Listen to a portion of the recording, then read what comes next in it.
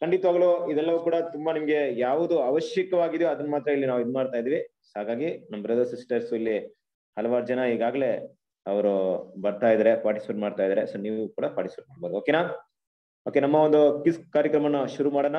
ಮುಖ್ಯವಾಗಿ ಮೊದಲನೇ ಒಂದು ಪ್ರಶ್ನೆ ಏನಪ್ಪಾ ಅಂತ ನೋಡಿದ್ರೆ, ಶಿಲುಬೆಗೆ ಸಂಬಂಧಪಟ್ಟ ಹಾಗೆ, ಯೇಸು ಕ್ರಿಸ್ತನು ಶಿಲುಬೆಗೆ ಹಾಕಿಸಿಕೊಂಡವನಾಗಿ ನಿಮ್ಮ ಕಣ್ಣೆದುರಿನಲ್ಲಿ ವರ್ಣಿಸಲ್ಪಟ್ಟನಲ್ಲವೇ ಎನ್ನುವಂತ ಮಾತನ್ನು ಯಾರು ಯಾರಿಗೆ ಹೇಳಿದರು?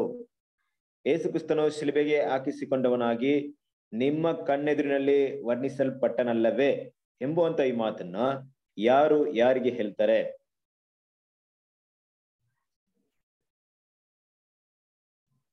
ಎಲ್ಲೋ ಓದಿ ನೆನಪಿದೆ ಬ್ರದರ್, ಎಲ್ಲಂತ ಗೊತ್ತಾಗ್ತಿಲ್ಲ ಬ್ರದರ್. ಕರೆಕ್ಟ್ ಅಲ್ವಾ? ಹೌದು ಬ್ರದರ್. ಎಲ್ಲ ಓದಿದ್ದಿ, ಬಟ್ ಎಲ್ಲಂತ ಗೊತ್ತಾಗ್ತಿಲ್ಲ. ಎಲ್ಲಿ ಓದಿರ್ಬೋದು? ಕ್ಲೂ ಕೊಡ್ಲಾ ನಿಮ್ಗೆ? ಕ್ಲೂ ಕೊಡ್ತೀನಿ ನೋಡಿ. ಹೊಸ ಒಡಂಬಡಿಕೆ.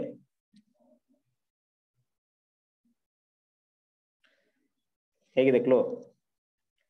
ಶಿಲುಬೆ ಅಂತ ಪದ ಓಲ್ಡ್ ಟೆಸ್ಟ್ಮೆಂಟ್ ಎಲ್ಲೂ ಬರಲ್ಲ ಅಂತ ನಿಮ್ಮೆಲ್ರಿಗೂ ಗೊತ್ತು. ಮುಖ್ಯವಾಗಿ ಇಲ್ಲಿ ನೋಡ್ಬೇಕಾದ್ರೆ ಈ ವಿಷಯದಲ್ಲಿ ಯಾರು ಬರ್ದಿರ್ಬೋದು, ಯಾರು ಹೇಳಿರ್ಬೋದು, ಯಾರು ಯಾರಿಗೆ ಹೇಳಿದಂತ ವಿಷಯ ಇರ್ಬೋದು? ಯಾರಿಗಾದ್ರೂ ಗೆಸ್ ಮಾಡಕ್ ಆಗ್ತಾ ಇದೆಯಾ ಈ ಒಂದು ಮಾತನ್ನ? ಅಪೊಸ್ತಲ ಪೌಲ್ ಹೇಳುವಂತ ಮಾತು. Very good. ಮತ್ತೆ ಯಾರಿಗೆ ಹೇಳ್ಬಹುದು, ಯಾರಿಗೆ ಹೇಳಿರ್ಬಹುದು?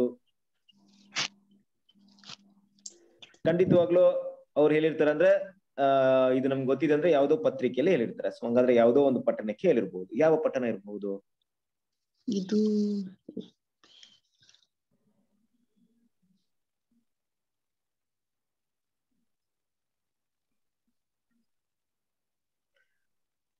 ಓಕೆ, ಸಮಯ ಮುಂದುವರಿತಾ ಇದೆ. ಉತ್ತರವನ್ನ ನಾವು ನೋಡೋಣ.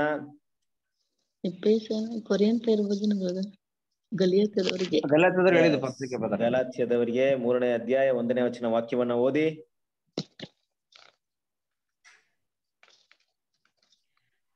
ಫಾಸ್ಟ್ ಆಗಿರ್ಬೇಕಲ್ಲ, ಸ್ಕ್ರೀನ್ ಅಲ್ಲಿ ನೋಡ್ಕೊಂಡು ಹೋಗ್ಬಿಡ್ರಿ.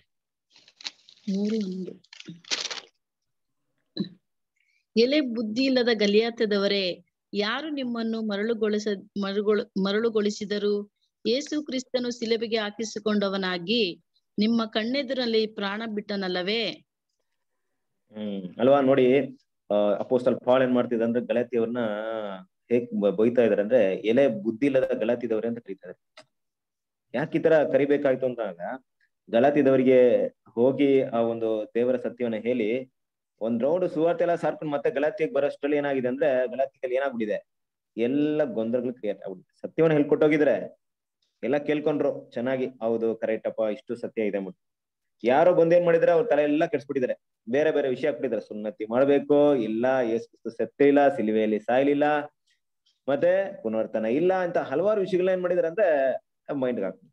ಅವರು ಕನ್ಫ್ಯೂಷನ್ ಆಗ್ಬಿಟ್ಟಿದ್ದಾರೆ ಅಷ್ಟೇ, ಬರಷ್ಟಲ್ಲಿ. ಅದಕ್ಕೆ ಪೌಲಿಂಗೆ ಕೋಪ ಬರುತ್ತೆ. ನಾನು ಎಷ್ಟು ಕ್ಲಿಯರ್ ಆಗಿ ಅದನ್ನ ವರ್ಣಿಸಿದೀನಿ, ಹೇಗೆ ಕ್ರಿಸ್ತನ ಸತ್ತಿದ್ದೀನಿ ಅಂತ ಪ್ರತಿಯೊಂದು ವಿಷಯ ಹೇಳಿದೀನಿ. ಕರೆಕ್ಟ್ ಅಲ್ವಾ? ನೋಡಿ, ಆ ಕಾಲದಲ್ಲಿ ಅವ್ರಿಗೆಲ್ಲ ಗಾಸ್ಪಲ್ ಎಲ್ಲ ಸಿಕ್ಕಿತ್ತೇನೋ ಗೊತ್ತಿಲ್ಲ. ಆಗ ಗಾಸ್ಪಲ್ ಎಲ್ಲ ಸುಮಾರು ಜನ ಬರ್ದಿರ್ಲಿಲ್ಲ. ನಂತರ ದಿನಗಳಲ್ಲಿ ಸುವಾರ್ತನೆ ಬರೀತಾರೆ. ಮತ್ತೆ ಮಾರ್ಕ, ಲುಕ, ಯೋಹಾನ ಅನ್ನೋ ವಿಷಯವನ್ನ ನಂತರ ದಿನಗಳಲ್ಲಿ ಬರೀತಾರೆ. ಆದ್ರೆ ಇವ್ರಿಗೆಲ್ಲ ಕ್ರಿಸ್ತನ ಒಂದು ಚರಿತ್ರನ ಅಪೊಸ್ತಲರು ಹೇಳ್ತಿದ್ರು, ಅವ್ರು ಹೇಳ್ತಿದ್ರು. ಹೇಳಿದಂತ ವಿಷಯನ ಕೇಳಿದಂತ ಗಲಾತ್ಯರು ಈ ರೀತಿ ಆಗ್ಬೇಕಾದ್ರೆ ಅಪೊಸ್ತಲ ಪೌಲನು ಗದರಿಸುವಂತ ಒಂದು ವಿಷಯ, ಗದರಿಸುವಂತ ನೋಡ್ಬೇಕಾದ್ರೆ ಖಂಡಿತ ಸತ್ಯದಲ್ಲಿ ಗದರಿಸಲೇಬೇಕಾಗುತ್ತೆ. ಯಾಕಂದ್ರೆ ಅಷ್ಟು ದೊಡ್ಡ ಸತ್ಯವನ್ನ ಮರ್ತ್ಬಿಟ್ರೆ ನೀವು ಅನ್ನುವಂಥ ವಿಷಯಕ್ಕೆ ಕ್ರಿಸ್ತನು ಶಿಲುಬೆಗೆ ಹಾಕಿಸಿಕೊಂಡವನಾಗಿ ನಿಮ್ಮ ಕಣ್ಣೆದುರಿನಲ್ಲಿ ವರ್ಣಿಸಲ್ಪಟ್ಟನಲ್ಲವೇ ಅನ್ನುವಂತ ವಿಷಯವನ್ನ ಗಲಾತ್ಯದವರಿಗೆ ಅಪೊಸ್ತಲ ಪೌಲ್ ಹೇಳುವಂತ ವಿಷಯವನ್ನ ಇಲ್ಲಿ ನಾವು ನೋಡ್ತೀವಿ. Okay, good.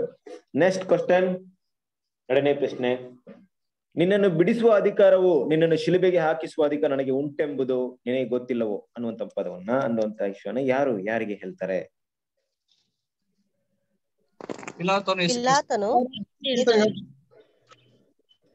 ಪಿಲಾತನ ಯಾರಿಗೆ ಹೇಳ್ತಾರೆ? ಯೇಸು ಕ್ರಿಸ್ತರಿಗೆ. Okay, good good good. Prakash okay, ಎಲ್ಲ ಹೇಳ್ತಾ ಇದ್ರೆ ವೆರಿ ಗುಡ್. ಪಿಲಾತನು ಯೇಸು ಕ್ರಿಸ್ತನಿಗೆ ಹೇಳುವಂತ ಮಾತು ಕರೆಕ್ಟಾ? No doubt. ತುಂಬಾ ಈಸಿ ಇದೆ, ಪಿಕ್ಚರ್ ಕೂಡ ಇದೆ. ಖಂಡಿತವಾಗ್ಲೂ ಪಾಸ್ಔಟ್ ಟೈಮ್ ಎಲ್ಲ ಇದನ್ನ ಕೇಳಿರ್ತೀವಿ. ಹಾಗಾಗಿ ಸರಿಯಾದ ಉತ್ತರ ಪಿಲಾತನು. ನನ್ನ ವಾಕ್ಯವನ್ನು ಹೋಗ್ಬಿಡಿ, ಯೋಹಾನ ಸುವಾರ್ತೆ 19ನೇ ಅಧ್ಯಾಯ 10ನೇ ವಚನ.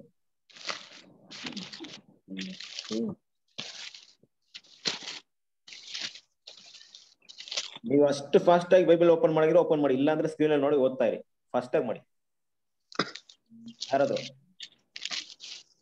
ಆದ್ರೆ ಯೇಸು ಪಿಲಾತನು ಗುಡ್ ಗುಡ್ ಓದಿ ಓದಿ. ಪಿಲಾತನು ನನ್ನ ಸಂಗಡಲು ನೀನು ಮಾತನಾಡುವುದಿಲ್ಲವೋ? ನಿನ್ನನ್ನು ಬಿಡಿಸುವ ಅಧಿಕಾರವು, ನಿನ್ನನ್ನು ಶಿಲುಬೆಗೆ ಹಾಕಿಸುವ ಅಧಿಕಾರವು ನನಗೆ ಉಂಟೆಂಬ ನಿನಗೆ ಗೊತ್ತಿಲ್ಲವೋ ಎಂದು ಆತನನ್ನು ಕೇಳಿದನು. ಅಲ್ವಾ? ಸೊ ಪಿಲಾತನ ಏನ್ ಮಾಡ್ತಾನೆ ಕೇಳ್ತಾರೆ. ಅಂದ್ರೆ ನಿಜವಾಗ್ಲೂ ಈ ಒಂದು ವಾಕ್ಯವನ್ನು ನೋಡ್ಬೇಕಾದ್ರೆ ಪಿಲಾತನಿಗೆ ಅಧಿಕಾರ ಇತ್ತ? ಯೇಸು ಕ್ರಿಸ್ತನ ಬಿಡಿಸುವಂತ ಅಧಿಕಾರ ಪಿಲಾತನಿಗಿತ್ತ? ಇತ್ತು, ಪಿಲಾತನಿಗಿತ್ತು ಅಧಿಕಾರ. ಆಯ್ತಾ? ಅಧಿಕಾರದಲ್ಲಿ ಇದ್ರಲ್ಲ ಅವರು. ಹೌದು, ಅವ್ರು ಮನಸ್ಸು ಮಾಡಿದ್ರೆ ಬಿಡಿಸ್ಬೋದಾಯ್ತಾ? ಹೌದು, ಬಿಡಿಸ್ಬೋದಿತ್ತು. ಮನಸ್ಸು ಮಾಡಿಲ್ವಾ? ಮನಸ್ಸು ಮಾಡಿಲ್ವಾ ಪಿಲಾತನು? ಪಿಲಾತನ್ ಮನ್ಸು ಮಾಡ್ತಾರೆ ಯೇಸು ಕ್ರಿಸ್ತರು ಮನಸ್ಸು ಮಾಡಿಲ್ಲ, ಉತ್ತರ ಕೊಡ್ಲಿಲ್ಲ. ಅದಕ್ಕೆ ಏನು ಅಲ್ವಾ? ಯೇಸು ಕ್ರಿಸ್ತ ಏನಂತ ಉತ್ತರ ಕೊಡ್ತಾರೆ? ಅದೇ ಮೇಲನಿಂದ ನಿನಗೆ ಕೊಡಲ್ಪಡದೆ ಇದ್ರೆ ನಿನಗೆ ಇದಲ್ಲ ಅಂತ. ಯಾವ ಅಧಿಕಾರ? ನನ್ನ ಮೇಲೆ ನಿನಗೆ ಯಾವುದೇ ಅಧಿಕಾರ ಇಲ್ಲ ಅಂತಾರೆ. ಕರೆಕ್ಟ್ ಅಲ್ವಾ? ಪಿಲಾತನಿಗೆ ಯಾವುದೇ ಅಧಿಕಾರ ಇರ್ಲಿಲ್ಲ ಇಲ್ಲಿ. ಯೇಸು ಕ್ರಿಸ್ತನ ಬಿಡ್ಸಕ್ಕೆ ಆಗೋದೇ ಇಲ್ಲ. ಅವ್ರು ಏನೇ ಪವರ್ ಯೂಸ್ ಮಾಡಿದ್ರು ಬಿಡ್ಸಕ್ ಆಗಲ್ಲ ಅಲ್ವಾ? ಏನ್ ಅಧಿಕಾರ ಅಂದ್ರೆ, ಸೊ ಮೇಲಿನಿಂದ ಏನ್ ಅಧಿಕಾರ ಅಂದ್ರೆ ದೇವ್ ಚಿತ್ತ ಇದೆ ಅಷ್ಟೇ, ನೀನೇನ್ ಮಾಡಕ್ಕಾಗಲ್ಲ ಅಂತ ಇದೆ ಅಷ್ಟೇ. ನೀನೇನ್ ಪ್ಲಾನ್ ಮಾಡೋದು ಬಿಡ್ಸಕ್ಕಾಗಲ್ಲ. ಕರೆಕ್ಟ್ ಅಲ್ವಾ? ಪಿಲಾತ್ ಪ್ಲಾನ್ ಮಾಡ್ತಾರೆ ಯೇಸು ಕ್ರಿಸ್ತನ ಬಿಡ್ಸಕ್ಕೆ. ಏನ್ ಪ್ಲಾನ್ ಮಾಡ್ತಾರೆ? ಗೋಡೆಗಳಿಂದ ಓಡಿಸ್ತಾರೆ, ಓಡಿಸ್ದಾಗ ಏನ್ ಮಾಡ್ತಾರೆ? ನಿಲ್ಲಿಸ್ತಾರೆ. ಆಗ್ಲೂ ಕೂಡ ಜನ ಏನ್ ಮಾಡಲ್ಲ, ಶಿಲುಬೆಗೆ ಹಾಕಿ ಹಾಕಿ ಅಂತಾರೆ. ಕರೆಕ್ಟ್ ಅಲ್ವಾ? ಏನ್ ಮಾಡಿದ್ರು ಅಲ್ಲ ಆಗಲ್ಲ. ಯೇಸು ಕ್ರಿಸ್ತ ಪ್ರತ್ಯುತ್ತರ ಕೊಟ್ಟಿದ್ರು, ಬಿಡಿಸು ಅಂತ ಹೇಳಿದ್ರು, ಬೇಕಾದ್ರೆ ಏನ್ ಮಾಡ್ಬೋದು? ಯೇಸು ಕ್ರಿಸ್ತ ಪ್ರಯತ್ನ ಪಟ್ಟಿರ್ಬೋದು, ಆದ್ರೆ ದೇವರ ಅದು ಚಿತ್ತವಾಗಿಲ್ಲ. ಯಾಕಂದ್ರೆ ಆ ಅಧಿಕಾರ ಯಾರು ಕೊಡ್ಲಿಲ್ಲ? ಪಿಲಾತನ ಕೊಡ್ಲಿಲ್ಲ. ಆದ್ರಿಂದ ಯೇಸು ಕ್ರಿಸ್ತ ಪಿಲಾತನ ಹತ್ರ ಕೇಳಲಿಲ್ಲ. ಯಾಕಂದ್ರೆ ನಿಮ್ಗೆ ಅಧಿಕಾರ ಇಲ್ವಲ್ಲ. ನಿಮ್ಗೆ ಅಧಿಕಾರ ಇದ್ರೆ ನಾನು ಇದ್ ಮಾಡ್ಬೋದಾಯ್ತು. ತಂದೆಗೆ ಇರೋದು ಅಧಿಕಾರ, ತಂದೆಗೆ ಮಾತ್ರ ಇದೆ ನನ್ನ ಬಿಡಿಸೋದು ಅಧಿಕಾರ. ಯಾಕಂದ್ರೆ ತಂದೆ ಚಿತ್ತ ನಾನು ಬಿಡಿಸೋದಲ್ಲ. ಹಾಗಾಗಿ ಪಿಲಾತನಿಗೆ ಯಾವುದೇ ಅಧಿಕಾರ ಯೇಸು ಕ್ರಿಸ್ತನ ಮೇಲೆ ಇರ್ಲಿಲ್ಲ. Okay, next question number 3. ಯೇಸುವಿನ ಶಿಲುಬೆಯನ್ನು ಹೊರುವುದಕ್ಕೆ ಬೇರೊಬ್ಬ ವೃತ್ತಿಯನ್ನು ಬಿಟ್ಟು ಹಿಡಿದರು, ಆತನ ಹೆಸರೇನು? ಬೇರೊಬ್ಬ ವ್ಯಕ್ತಿಯನ್ನು ಕರೀತಾರೆ ಯೇಸು ಕ್ರಿಸ್ತನ ಶಿಲುಬೆಯನ್ನು ಹೊರುವುದಕ್ಕೆ, ಆತನ ಹೆಸರೇನು? ವ್ಯಕ್ತಿ ಅಂತ ಬರ್ಬೇಕಾಯ್ತು, ವೃತ್ತಿ ಅಂತ ಬಂದಿದೆ ಅಲ್ಲಿ. ವ್ಯಕ್ತಿ. ಓಕೆ, ಯಾರ ಆ ವ್ಯಕ್ತಿ ಯಾರು? ಯೇಸು ಕ್ರಿಸ್ತನ ಶಿಲುಬೆಯನ್ನು ಹೊತ್ಕೊಂಡು ಹೋಗೋ ದಾರಿಯಲ್ಲಿ ಅಂದ್ರೆ ಯೇಸು ಕ್ರಿಸ್ತನಿಂದ ಶಿಲುಬೆಯನ್ನು ಹೊರಕ್ಕಾಗಲ್ಲ. ಆ ಸಮಯದಲ್ಲಿ ಬೇರೊಬ್ಬರನ್ನ ಏನ್ ಮಾಡ್ತಾರೆ? ಯೇಸು ಕ್ರಿಸ್ತನ ಶಿಲುಬೆ ಹೊರೋದಕ್ಕೆ ಕರೀತಾರೆ. ಆ ವ್ಯಕ್ತಿಯ ಹೆಸರೇನು? ಮತ್ತಾಯನೋ? ಯಾರು ಹೇಳಿದ್ದು ಮತ್ತಾಯ ಅಂತ? ಮತ್ತಾಯ ಅಂತ ಯಾರು ಹೇಳಿದ್ದು? ನಾವಿಬ್ರು ಹೇಳಿದ್ದು. ಯಾರು ಹೇಳಿದ್ದು? ಶಾಂತಮ್ಮ ಸಿಸ್ಟರ್ ಮತ್ತೆ ವೆರಿ ಗುಡ್. ನೀವು ಎಷ್ಟು ಚೆನ್ನಾಗಿ ಓದಿದ್ರ ಅಂದ್ರೆ ತಪ್ಪಾದ ಉತ್ತರವನ್ನು ಕೊಟ್ಟಿದ್ದೀರಿ. ಓಕೆ ನೋಡಿ, ಇಲ್ಲ ಇನ್ನೊಂದು ವಿಷಯ ನಿಮ್ಗೆ ಕೇಳ್ತೀನಿ, ದಯವಿಟ್ಟು ಇನ್ನೊಂದು ವಿಷಯ ಮನಸ್ಸಿಗೆ ಇಟ್ಕೊಳ್ಳಿ. ಈಗ ಈ ಒಂದು ಕ್ವಿಜ್ ಕಾಂಪಿಟೇಷನ್ ಬಂದಾಗ ನಾವ್ ಯಾರನ್ನೋ ಪಾಯಿಂಟ್ ಮಾಡಿ ಯಾರು ಉತ್ತರ ಹೇಳ್ದಾಗ ನೀವ್ ತಪ್ಪು ಮಾಡಿದ್ರಾ, ನೀವ್ ಸರಿ ಮಾಡಿದ್ರಾ ಅಂತೆಲ್ಲ ಡಿಸ್ಕರೇಜ್ ಅಂತ ಯಾರು ಆಗ್ಬೇಡಿ. ದಯವಿಟ್ಟು ನಾನು ರಿಕ್ವೆಸ್ಟ್ ಮಾಡ್ಕೊಳ್ತಾ ಇದ್ದೀನಿ, ಕೈ ಮುಗಿದು ಕೇಳ್ಕೊಳ್ತೀನಿ. ಯಾಕೆ ಅಂದ್ರೆ ತುಂಬಾ ಜನ ಈ ಕ್ವಿಜ್ಗೆ ಬರ್ತಾ ಇರೋ ಕಾರಣ ಏನಂದ್ರೆ, ನಾವೇನೋ ಪ್ರಶ್ನೆ ಕೇಳ್ತೀನಿ ಅವ್ರಿಗೆ, ಅವ್ರು ತಪ್ಪು ಉತ್ತರ ಹೇಳ್ಬಿಟ್ರೆ ಎಲ್ರ ಮುಂದೆ ಏನಿದೆ ಇಲ್ಲಿ, ನೀವು ನನ್ಗೆ ಉತ್ತರ ಕೇಳಿದ್ರೆ ನಾನು ಉತ್ತರ ಹೇಳಕ್ಕಾಗಲ್ಲ. ಕಲಿಯಕ್ ನಾವೆಲ್ರು ಬಂದಿರೋದು, ಕಲೀರಿ, ದಯವಿಟ್ಟು ಕಲೀರಿ. ಏನೂ ಇಲ್ಲ, ಈಗ ಸಗೋದು ಯಾರು ಬಲ್ಲವರಿಲ್ಲ, ಯಾರಿಗೂ ಎಲ್ಲ ಗೊತ್ತಿರೋರು ಏನಿಲ್ಲ. ಎಷ್ಟ್ರ ಮಟ್ಟಿಗೆ ನಾವು ಕಲಿತೀವೋ ಅಷ್ಟ್ರ ಮಟ್ಟಿಗೆ ನಾವೇನಾಗ್ತೀವಿ ಅಂದ್ರೆ ಸತ್ಯ ವಿಷಯನ ತಿಳ್ಕೊಳಕ್ಕೆ ಮುಂದಾಗ್ತೀವಿ. ನಾವೆಲ್ಲ ವಿದ್ಯಾರ್ಥಿಗಳು, ಮನಸ್ಸಲ್ಲಿ ಇಟ್ಕೊಳ್ಳಿ. ಯಾರಿಗೇನೋ ಕೇಳ್ಬಿಟ್ರೆ, ಹೀಗೆ ನನ್ ವಿಷಯ ಕಿವಿಯಲ್ಲಿ ಮುಟ್ಟಿದ್ದು ಏನಂದ್ರೆ, ಬ್ರದರ್ ನನ್ ಕೇಳಿದ್ರು, ನಾನ್ ತಪ್ಪಾಗಿದೆ ಏನಂತ ತಕ್ಷಣ ಒಂಥರ ಅನ್ಬಿಟ್ರು, ಅದಕ್ಕೆ ನಾನು ಬರೋದಿಲ್ಲ ಕ್ವಿಜ್ಗೆ ಅಂತ. ಈಗ ನಾನ್ ಹೇಳ್ತಾ ಇದ್ದೀನಿ, ನಾವ್ ಇಲ್ಲೇ ಕಲ್ತಿಲ್ಲ ಅಂದ್ರೆ ಪರೀಕ್ಷೆಯಲ್ಲಿ ನಿಂತ್ಕೊಳ್ತೀವಿ. ಪರೀಕ್ಷೆ ತುಂಬಾ ಕಠಿಣವಾಗಿದೆ.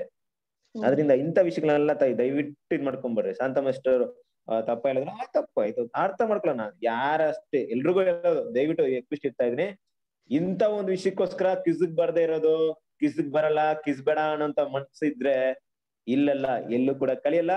ದೇವರ ಅವಕಾಶನ ಯೂಸ್ ಮಾಡ್ಕೊಳ್ಳಲ್ಲ. ಅದಂತೂ ಈಗ ಹೇಳ್ಬಿಟ್ಟಿದ್ದೀನಿ. ಗುಡ್. ಓಕೆ, ಸೊ ಯಾರು ಇರ್ಬೋದು ಬೇರೆ? ಸಿಮೋನ. ಸಿಮೋನ, ಸಿಮೋನ್ ಪೇತ್ರ. ಸಿಮೋನ್ ಪೇತ್ರ ಅಲ್ಲ ಅಲ್ಲ ಯಾರು? ಸಿಮೋನ್ ಅಂತ ಯಾರು ಹೇಳಿದ್ರಲ್ಲಪ್ಪ ಇದಕ್ ಮುಂಚೆ? ನಮ್ಮ ನವೀನ್ ಬ್ರದರಾ? ಸಿಮೋನ್ ಪೇತ್ರ. ನವೀನ್ ಬ್ರದರ್ ಹೇಳಿದ್ರು. ಓಕೆ, ಸಿಮೋನ್ ಪೇತ್ರ. Okay, Simon ಸೇರ್ಸಿದ್ರ? ಪೇತ್ರ ಯಾಕೆ ಸೇರ್ಸಿದ್ರಿ? ಕೊರೇನೋ ಬರ್ತದ ಸಿಮೋನ. ನೋಡ್ರಿ ಬ್ರದರ್ ಕರೆಕ್ಟ್ ಆಗಿ ಪಾಯಿಂಟ್ ಮಾಡಿದ್ರು. ಓಕೆ, ವಾಕ್ಯ ಓದ್ಬಿಡನ್ವಾ? ಓದಿ ವಾಕ್ಯ. ಮಾರ್ಕನ ಸುವಾರ್ತೆ 15ನೇ ಅಧ್ಯಾಯ 21ನೇ ವಚನ.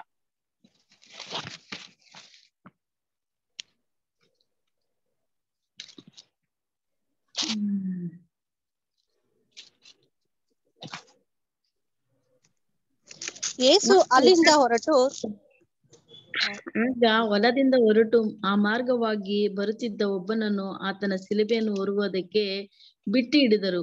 ಇವನು ಯಾರೆಂದರೆ ಲೆಕ್ಕಾದ ರೂಪ ಎಂಬವರ ತಂದೆಯಾದ ಕುರೇನ ಪಟ್ಟಣದ ಸಿಮೋನನು. ಓಕೆ ಅಲ್ವಾ? ಏನಂತಿದಾರೆ ಇಲ್ಲಿ? ಕುರೇನ ಅಂದ್ರೆ ಹೆಸರನ್ನ ಅರ್ಥ ಮಾಡ್ಕೊಳ್ಳಿ. ಹೆಸರು ಏನಿದೆ ಅಂತ ನೋಡ್ಬೇಕಾರೆ ಕುರೇನೆ ಪಟ್ಟಣದ ಸಿಮೋನ್. ಕುರೇನೆ ಪಟ್ಟಣ ಅನ್ನೋದು ಇದೊಂದು ದೊಡ್ಡ ಚರಿತ್ರೆ. ಗೊತ್ತಿದ್ಯಾ? ಕುರೇನೆ ಪಟ್ಟಣದ ಸಿಮೋನ್ ಅಂತ ಈ ಒಂದ್ ವ್ಯಕ್ತಿ ಅಪೋಸ್ತಲ ಅಂತೂ ಅಲ್ಲ. ಇದಕ್ ಮುಂಚೆ ಅಪೋಸ್ತಲನ ಯೇಸು ಕ್ರಿಸ್ತನ ಹತ್ರ ಯಾವುದೇ ವಿಷಯವನ್ನ ಮಾತುಕತೆ ಮಾಡಿದಂತ ವ್ಯಕ್ತಿನೂ ಅಲ್ಲ. ಗಾಸ್ಪಲ್ ಅಲ್ಲಿ ಯೇಸು ಸುವಾರ್ತೆ ಸರ್ಬೇಕಾದ್ರೆ ಎಲ್ಲೂ ಕೂಡ ಈ ವ್ಯಕ್ತಿ ಬರಲಿಲ್ಲ. ಆದ್ರೆ ಕೊನೆ ಕ್ಷಣದಲ್ಲಿ ಶಿಲುಬೆ ಹೊರಬೇಕಾದ್ರೆ ಒಂದು ಅವಕಾಶ ಸಿಕ್ಕೊಡ್ತು ನೋಡ್ರಿ ಕುರೇನೆ ವರ್ಣದ ಸಿಮೋನ್ಗೆ. ಯಾರು ವ್ಯಕ್ತಿ? ಏನಾದ ಮುಂದೆ ಚರಿತ್ರೆ ಅನ್ನೋದು ಗೊತ್ತಿದ್ಯಾ?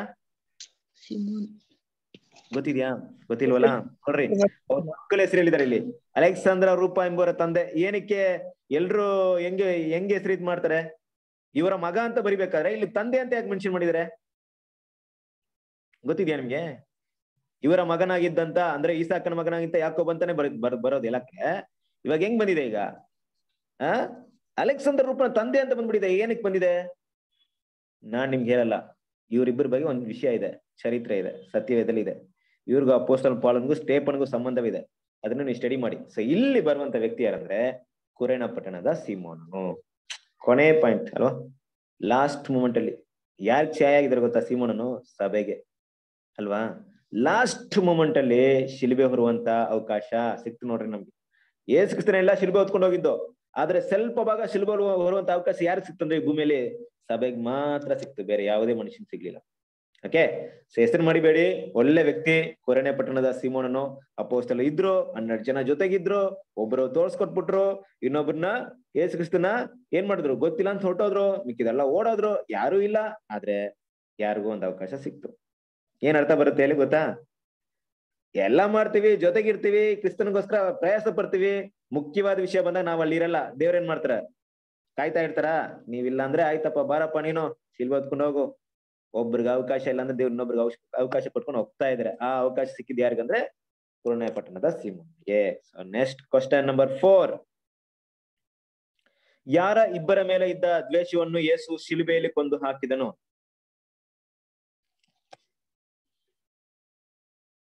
ಯಾರ ಇಬ್ಬರ ಮೇಲೆ ಇದ್ದ ದ್ವೇಷವನ್ನು ಯೇಸು ಶಿಲುಬೆಯಲ್ಲಿ ಕೊಂದು ಹಾಕಿದನು? ಸರಿ, ಈಗ ನಮ್ಗೊಂದು ಕ್ಲೂ ಕೊಡ್ತೀನಿ ನಿಮ್ಗೆ. ಇದು ಒಂದು ವ್ಯಕ್ತಿ ಅಂತ ಬರಲ್ಲ, ಮೇ ಬಿ ಒಂದು ಜನಾಂಗ ಅಂತ ಬರುತ್ತೆ. ಯಾವ ಜನಾಂಗ ಇರ್ಬೋದು?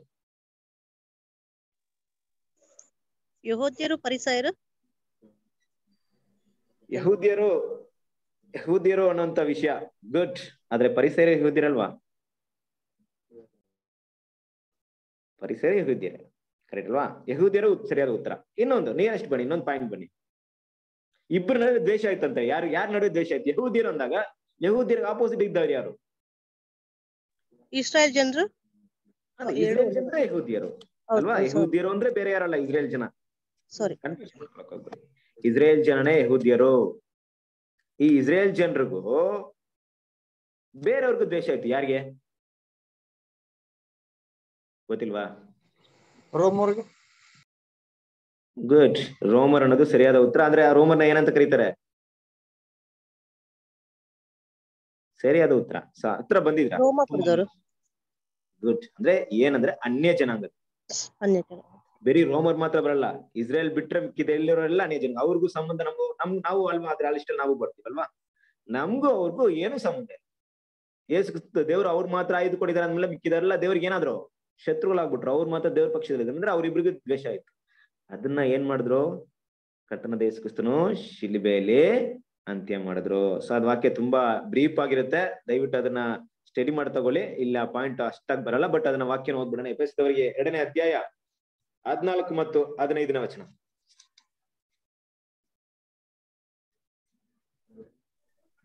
ನಿಮ್ಮನ್ನು ನಮ್ಮನ್ನು ಒಂದು ಮಾಡಿದವನಾದ ಆತನೇ ನಮಗೆ ಸಮಾಧಾನ ಕೃತ್ಯವಾಗಿರುತ್ತಾನೆ. ನೋಡ್ರಿ, ಇಲ್ಲಿ ಏನ್ ಬರ್ತಿದೆ, ನಿಮ್ಮನ್ನು ನಮ್ಮನ್ನು ಅಂದ್ರೆ, ನಿಮ್ಮನ್ನು ಅನ್ನೋದು ಎಫೆಸದವರು ಅನ್ಯ ಜನರು, ನಮ್ಮನ್ನು ಅನ್ನೋದು ಯಾರು,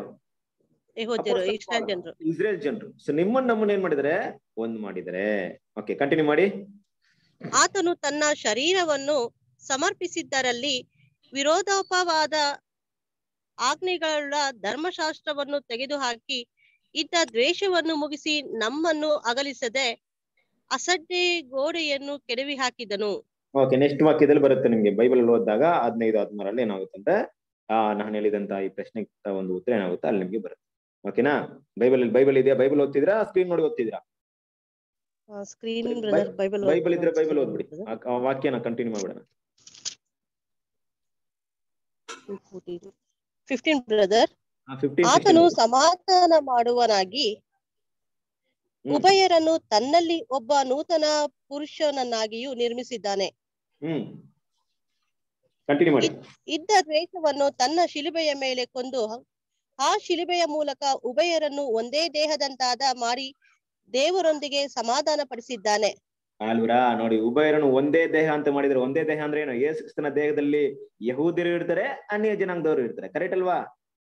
ಯಹೂದಿಯರು ಮಾತ್ರ ಅಂತ ಅವಕಾಶ ಇಲ್ಲ, ಅನ್ಯ ಜನಾಂಗ ಮಾತ್ರ ಅಂತಿಲ್ಲ, ಇಬ್ರಿಗೂ ಅವಕಾಶ ಸಿಕ್ತು, ಒಂದೇ ದೇಹ ಮಾಡ್ಬಿಟ್ರು. ಸೊ ಅದನ್ನೇ ಇಲ್ಲಿ ಹೇಳ್ತಾರದು. ಸೊ ಈ ಒಂದು ಪ್ರಶ್ನೆಗೆ ಉತ್ತರ ಏನಂದ್ರೆ, ಇಸ್ರೇಲ್ ಜನರು ಇಲ್ಲವೇ ಯಹೂದಿಯರು ಮತ್ತೆ ಅನ್ಯ ಜನಾಂಗದವರು ಅಂತ ಎರಡು ವ್ಯಕ್ತಿಗಳು, ಎರಡು ಜನಾಂಗದವ್ರನ್ನ ಬರುತ್ತೆ. Okay, next question number 5.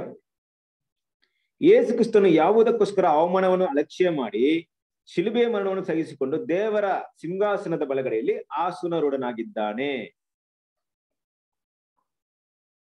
ಯೇಸು ಕ್ರಿಸ್ತನು ಯಾವುದಕ್ಕೋಸ್ಕರ ಅವಮಾನವನ್ನು ಅಲಕ್ಷ್ಯ ಮಾಡಿ ಶಿಲುಬೆಯ ಮರಣವನ್ನು ಸಹಿಸಿಕೊಂಡು ದೇವರ ಸಿಂಹಾಸನದ ಬಲಗಡೆಯಲ್ಲಿ ಆಸೀನರೂಢನಾಗಿದ್ದಾನೆ?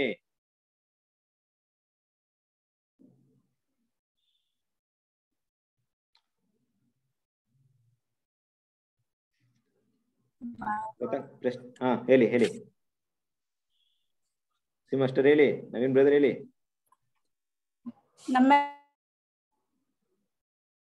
ಎಸ್, ಕೇಳಿಸ್ಲಿಲ್ಲ. ಇರ್ಲಿ, ಅಂದ್ರೆ ಮುಖ್ಯವಾಗಿ ನೋಡಿ, ನೀವು ಉತ್ತರಗಳು ಕರೆಕ್ಟ್ ಆಗಿ ಇರ್ಬೋದು, ಬಟ್ ಅಂದ್ರೆ ವಾಕ್ಯವನ್ನ ಕೋಟ್ ಮಾಡಿ, ವಾಕ್ಯದ ಆಧಾರವಾಗಿ ಅದನ್ನ ಮಾತಾಡಿ, ಅವಾಗ ನಿಮ್ಗೆ ಏನಾಗುತ್ತೆ ಅದು ಕರೆಕ್ಟ್ ಆಗಿರುತ್ತೆ. ಓಕೆ, ಸರಿ, ಹೇಳಿ. ಗೊತ್ತಿಲ್ವಾ ಬ್ರದರ್? ಇದು ಇಬ್ರಿ ಯಾಕೋಬದಾಗ ಏನೋ ಬರುತ್ತೆ ಬ್ರದರ್, ಅದು ಆನ್ಸರ್ ಇದು 2:16 ಏನೋ ಬರುತ್ತೆ ಬ್ರದರ್. ಎಸ್, ಎಕ್ಸಾಕ್ಟ್ಲಿ ಬರುತ್ತೆ. ಬೈಬಲ್ ತಗೊಂಡು ಓದ್ಬಿಡ್ರಿ, ಬೇಕಾದ್ರೆ ಬೈಬಲ್ ಹುಡುಕ್ಬಿಟ್ಟೆ ಹೇಳಿ, ನನಗೆ ಏನು ಸಮಸ್ಯೆ. ಬೈಬಲ್ ಓಪನ್ ಮಾಡಿ ಎಲ್ಲಿ ಪಾಯಿಂಟ್ ಬರುತ್ತಂತ ನೋಡ್ಬಿಟ್ಟೆ ಹೇಳಿ.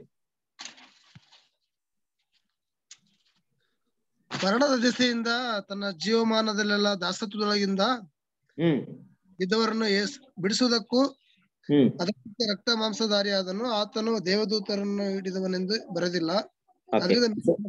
ಕರೆಕ್ಟ್. ಇದು 2ನೇ ಅಧ್ಯಾಯದಲ್ಲಿ ಬರುವಂತ ವಿಷಯ, ಈ ಟಾಪಿಕ್ ಬೇರೆ ಅಲ್ವಾ? ಇಲ್ಲೇನ್ ಬರುತ್ತಂದ್ರೆ, ಒಂದ್ ವಿಷಯನ ಅರ್ಥ ಮಾಡ್ತೀವಿ. ಯಾವುದೋ ಒಂದು ವಿಷಯ ಇದೆ ತನ್ನ ಮುಂದೆ, ಅವನಿಗೆ ಕರ್ತನಾದ ಯೇಸು ಕ್ರಿಸ್ತನಿಗೆ ಅವಮಾನ ಬರ್ತಾ ಇದೆ, ಅಲಕ್ಷ್ಯ ಅಂದ್ರೆ ಅವಮಾನಗಳಿದೆ. ಶಿಲುಬೆ ಮರಣ ಅನ್ನೋದು ತುಂಬಾ ಕಷ್ಟವಾದದ್ದು ಅಲ್ವಾ? ಅವ್ರು ಮಾಡಿದಂತ ಅವಮಾನ, ಶಿಲುಬೆ ಮರಣ ಎಲ್ಲವನ್ನ ಸಹಿಸ್ಕೊಂಡ್ರಂತ. ಯಾವುದಕ್ಕೋಸ್ಕರ ಅಂದ್ರೆ ತಮ್ಮ ಮುಂದೆ ಏನೋ ಒಂದು ವಿಷಯ ಆಯ್ತು, ಆ ವಿಷಯಕ್ಕೋಸ್ಕರ. ಯಾವ್ದಾ ವಿಷಯ? ಲೋಕದ ಜನರಿಗೋಸ್ಕರ. ತಮ್ಮ ಮುಂದೆ ಇದ್ದಂತ ಒಂದು ವಿಷಯಕ್ಕೋಸ್ಕರ ಅವಮಾನವನ್ನ ಸಹಿಸ್ಕೊಂಡ್ರು. ಏನಿರ್ಬೋದು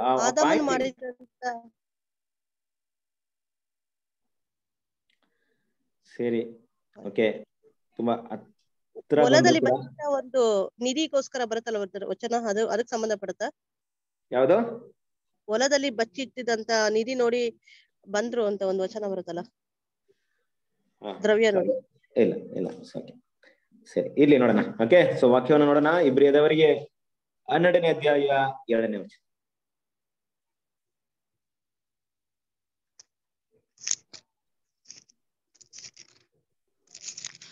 ಓದಿ. ನಂಬಿಕೆಯನ್ನು ಹುಟ್ಟಿಸುವವನು ಪೂರೈಸುವವನು ಆಗಿರುವ ಯೇಸುವಿನ ಮೇಲೆ ದೃಷ್ಟಿ ಇಟ್ಟು ನಮಗೆ ನೇಮಕವಾದ ಓಟವನ್ನು ಸ್ಥಿರಚಿತ್ತದಿಂದ ಓಡೋಣ. ಆತನು ತನ್ನ ಮುಂದೆ ಇಟ್ಟಿದ್ದ ಸಂತೋಷಕ್ಕೋಸ್ಕರ ಅವಮಾನವನ್ನು ಅಲಕ್ಷ್ಯ ಮಾಡಿ ಶಿಲುಬೆಯ ಮರಣವನ್ನು ಸಹಿಸಿಕೊಂಡು ದೇವರ ಸಿಂಹಾಸನದ ಬಲಗಡೆಯಲ್ಲಿ ಆಸನರೂಢನಾಗಿದ್ದಾನೆ. ಅಲ್ವರಾ? ಸೊ ವಾಕ್ಯ ನೋಡಿದ್ರೆ ಹೆಂಗಿದೆ? ಏನಿದೆ ತನ್ನ ಮುಂದೆ? ಏನಿತ್ತು?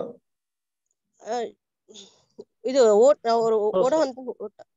ತನ್ನ ಮುಂದೆ ಇದ್ದ ಸಂತೋಷಕ್ಕೋಸ್ಕರ ಮಾಡಿ. ಓಕೆ, ಪಾಯಿಂಟ್ ಒಂದೇ ಮೇನ್ ಅಂದ್ರೆ ತನ್ನ ಮುಂದೆ ಇದ್ದ ಸಂತೋಷಕ್ಕೋಸ್ಕರ. ಏನ್ ಮುಂದೆ ಇತ್ತಪ್ಪ ಅಂದ್ರೆ ಸಂತೋಷ ಆಯ್ತು. ಅದಕ್ಕೆ ಅವಮಾನವನ್ನ ಅಲಕ್ಷ್ಯ ಮಾಡಿದ್ರು. ಅಲಕ್ಷ್ಯ ಅಂದ್ರೆ ಏನರ್ಥ? ಕೇರೇ ಮಾಡಿಲ್ಲ, ಹೋಗ ಕಡೆ ಏನು ನನ್ನ ಐ ಡೋಂಟ್ ಕೇರ್ ಅನ್ನೋ ರೀತಿಯಲ್ಲಿ ಏನೆಲ್ಲ ಅವಮಾನ ಮಾಡಿದ್ರು ಮಾಡ್ಕೊಳ್ರಪ್ಪ ಅಂತ ಬಿಟ್ಬಿಟ್ರು. ಕರ್ತನಾದ ಯೇಸು ಕ್ರಿಸ್ತನ ಅದ್ರ ಬಗ್ಗೆ ಏನು ಕೇರ್ ಮಾಡಿಲ್ಲ. ನೋಡಿ ನನಗೆ ಎಷ್ಟು ಮನಸ್ಸು ನೋಯಿಸ್ತಾ ಇದ್ರು ನೋಡೋರು. ಮಾತಲ್ಲಿ ಹೆಂಗ್ ನೋಯಿಸ್ತಾ ನೋಡಿ ತಂದೆ ಅವ್ರು. ಅವ್ರ ಮಾತ್ ನೋಡ್ರಿ ನನ್ ತುಂಬಾ ನೋವಾಗ್ತೀನಿ, ನಾನು ತಡೆಯಕ್ ಆಗ್ತಿಲ್ಲ, ಬೈದ್ ಬಿಡ್ತೀನಿ ನೋಡಿ, ಕೋಪ ಬಂದ್ಬಿಡುತ್ತೆ. ಆ ರೀತಿ ಏನೂ ಮಾಡಿಲ್ಲ, ಕೇರೇ ಮಾಡಿಲ್ಲ. ಯಾಕೆ ಅವ್ರ ಮುಂದೆ ಅಷ್ಟು ದೊಡ್ಡ ಸಂತೋಷ ಇತ್ತಲ್ಲ. ಇದನ್ನ ಮಿಸ್ ಮಾಡಿದ್ರೆ, ಇದೇನೋ ಅವ್ರೇನೋ ಸ್ವಲ್ಪ ತಪ್ಪು ಮಾಡಿದ್ರೆ ಸಂತೋಷ ಸಿಗಲ್ಲ ಅವ್ರಿಗೆ. ಕರೆಕ್ಟಾ? ಅದಕ್ಕೆ ಅವಮಾನವನ್ನ ಅಲಕ್ಷ್ಯ ಮಾಡ್ಬಿಟ್ರು. ನೋಡ್ರಿ, ಅವಮಾನವನ್ನ ಅಲಕ್ಷ್ಯ ಮಾಡಿದ್ರೆ ಹೆಂಗಿರುತ್ತೆ? ನಮ್ಗೆ ಯಾರು ಉಗಿದ್ರು ಬೈದ್ರು ಏನೇ ಮಾಡಿದ್ರು ಕೇರೇ ಅನ್ಸಲ್ಲ, ಏನೂ ಆಗಲ್ಲ ಅಂತಾರಲ್ಲ ಕೆಲವರಿಗೆ. ಎಷ್ಟು ಬೈದ್ರು ಅವ್ನಿಗೆ ಇದಾಗಲ್ಲ, ಒಳ್ಳೆ ಎಮ್ಮೆ ಚರ್ಮ ಇದ್ದಂಗೆ ಅಂತ ಜನ ಮಾತಾಡ್ತಾರೆ ನೋಡಿ. ಆ ರೀತಿಯಲ್ಲಿ ಅಂದ್ರೆ ಯೇಸು ಏನ್ ಮಾಡಿಲ್ಲ, ಯಾವ್ದನ್ನು ಕೇರ್ ಮಾಡ್ಕೊಂಡಿಲ್ಲ.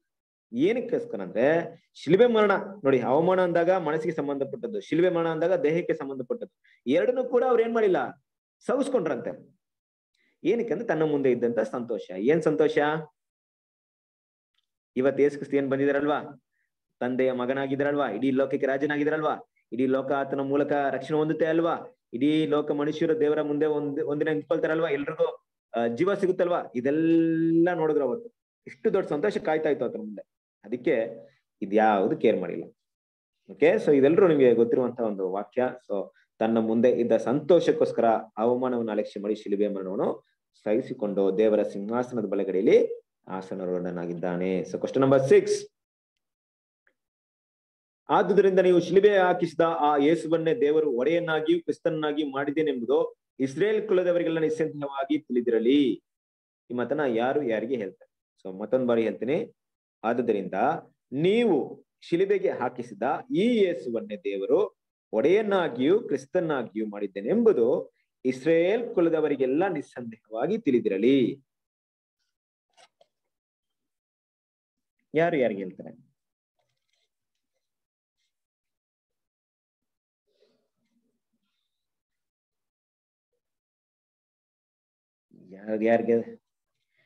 ಯಾರಿಗೆ ಹೇಳುತ್ತಾರೆ?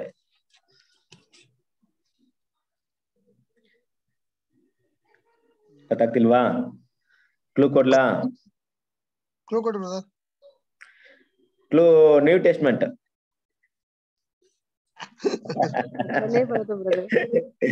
ಓಕೆ, ಅಪೊಸ್ತಲ ಕೃತ್ಯಗಳು. ಪೇತ್ರ ಹೇಳ್ತಾರ ಬ್ರದರ್, ಇದು ಮಾತು ಪೇತ್ರ ಹೇಳ್ತಾರ? ಪ್ರಕಾಶ್ ಪೇತ್ರ ಹೇಳಿದ? ಯಾರಿಗೆ ಹೇಳ್ತಾರೆ ಪೇತ್ರ?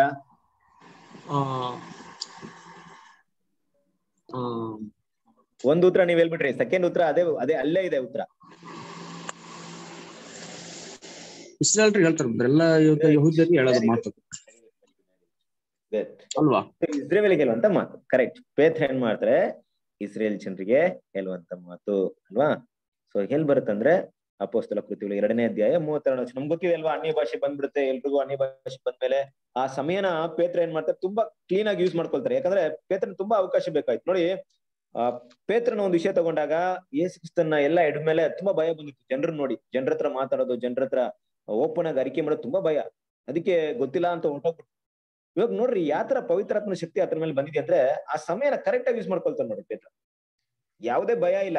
ಆ ಟೈಮಲ್ಲಿ ಎಲ್ರು ಮುಂದೆ ನಿಂತ್ಕೊಂಡು ಅವತ್ ಹೆಂಗಿದ್ರು ಅದಕ್ಕೆ ಅಪೋಸಿಟ್ ಆಗಿದ್ದಾರೆ. ಅವತ್ತಿದ್ದಂತ ಪೇತ್ರನೇ ಬೇರೆ, ಇವಾಗಿರುವಂತ ಪೇತ್ರನೇ ಬೇರೆ. Full change ಆಗ್ಬಿಟ್ಟಿದ್ರೆ. ಎಷ್ಟೇ ಜನ ಇದ್ರು ಆ ಜನ ಮುಂದೆ ಮಾತಾಡ್ತಾರೆ, ನೀವೇ ಕ್ರಿಸ್ತನ ಶಿಲುಬೆಯಾಗಿ ಹಾಕಿದ್ದೀರಾ, ನಿಮ್ಮಿಂದ ಅಂದ್ರೆ ನೋಡಿ ಯಾವ ರೀತಿ ಮಾತಾಡ್ತಾರೆ ಅಂದ್ರೆ ಆ ಮಾತಾಡುವಂತ ಮಾತೇ ಅದು. ಅಪೊಸ್ತಲ ಕೃತ್ಯಗಳು 2ನೇ ಅಧ್ಯಾಯ 36ನೇ ವಚನ ಓದಿ. ನೀವು ಶಿಲುಬೆಗೆ ಹಾಕಿಸಿದ ಈ ಯೇಸುವನ್ನೇ ದೇವರು ಒಡೆಯನಾಗಿಯೂ ಕ್ರಿಸ್ತನನ್ನಾಗಿಯೂ ಮಾಡಿದ್ದಾನೆಂಬುದು ಇಸ್ರಾಯೇಲ್ ಕುಲದವರಿಗೆಲ್ಲರಿಗೂ ನಿಸ್ಸಂದೇಶವಾಗಿ ತಿಳಿದಿರಲಿ ಎಂದು ಹೇಳಿದನು. ನೋಡಿದ್ರ ಎಷ್ಟು ಧೈರ್ಯ ಇರ್ಬೋದು ಈ ಮಾತಾಡ್ಲಿಕ್ಕೆ.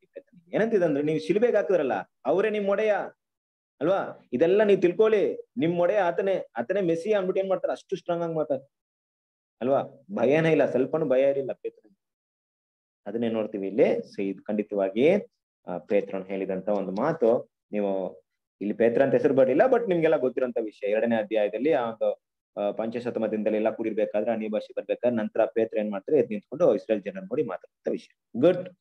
Next question number 7. ಶಿಲುಬೆ ವಿಷಯವಾದ ಮಾತು ಯಾರಿಗೆ ಹುಚ್ಚು ಮಾತಾಗಿದೆ ಮತ್ತು ಯಾರಿಗೆ ದೇವರ ಶಕ್ತಿಯಾಗಿದೆ? ಲೋಕ ಜನರಿಗೆ ಹುಚ್ಚು ಮಾತಾಗಿದೆ, ನಮಗಾದ್ರೂ ದೇವರ ಶಕ್ತಿ ಮಾತಾಗಿದೆ. ಸ್ಪಷ್ಟ ಆಗಿ ಹೇಳ್ಬಿಟ್ರಿ. ಲೋಕ ಜನರಿಗೆ ಹುಚ್ಚು ಮಾತಾಗಿದೆ, ನಮಗಾದ್ರೂ ದೇವರ ಶಕ್ತಿ ಮಾತಾಗಿದೆ. Okay, very good, very good, very good Prakash brother. ಕೊರಿಂಥದವರಿಗೆ ಬರೆದ ಪತ್ರಿಕೆಯಲ್ಲಿ ಬರುತ್ತೆ. ಹೌದು. 1 ಕೊರಿಂಥದವರಿಗೆ 1ನೇ ಅಧ್ಯಾಯ 18ನೇ ವಚನ.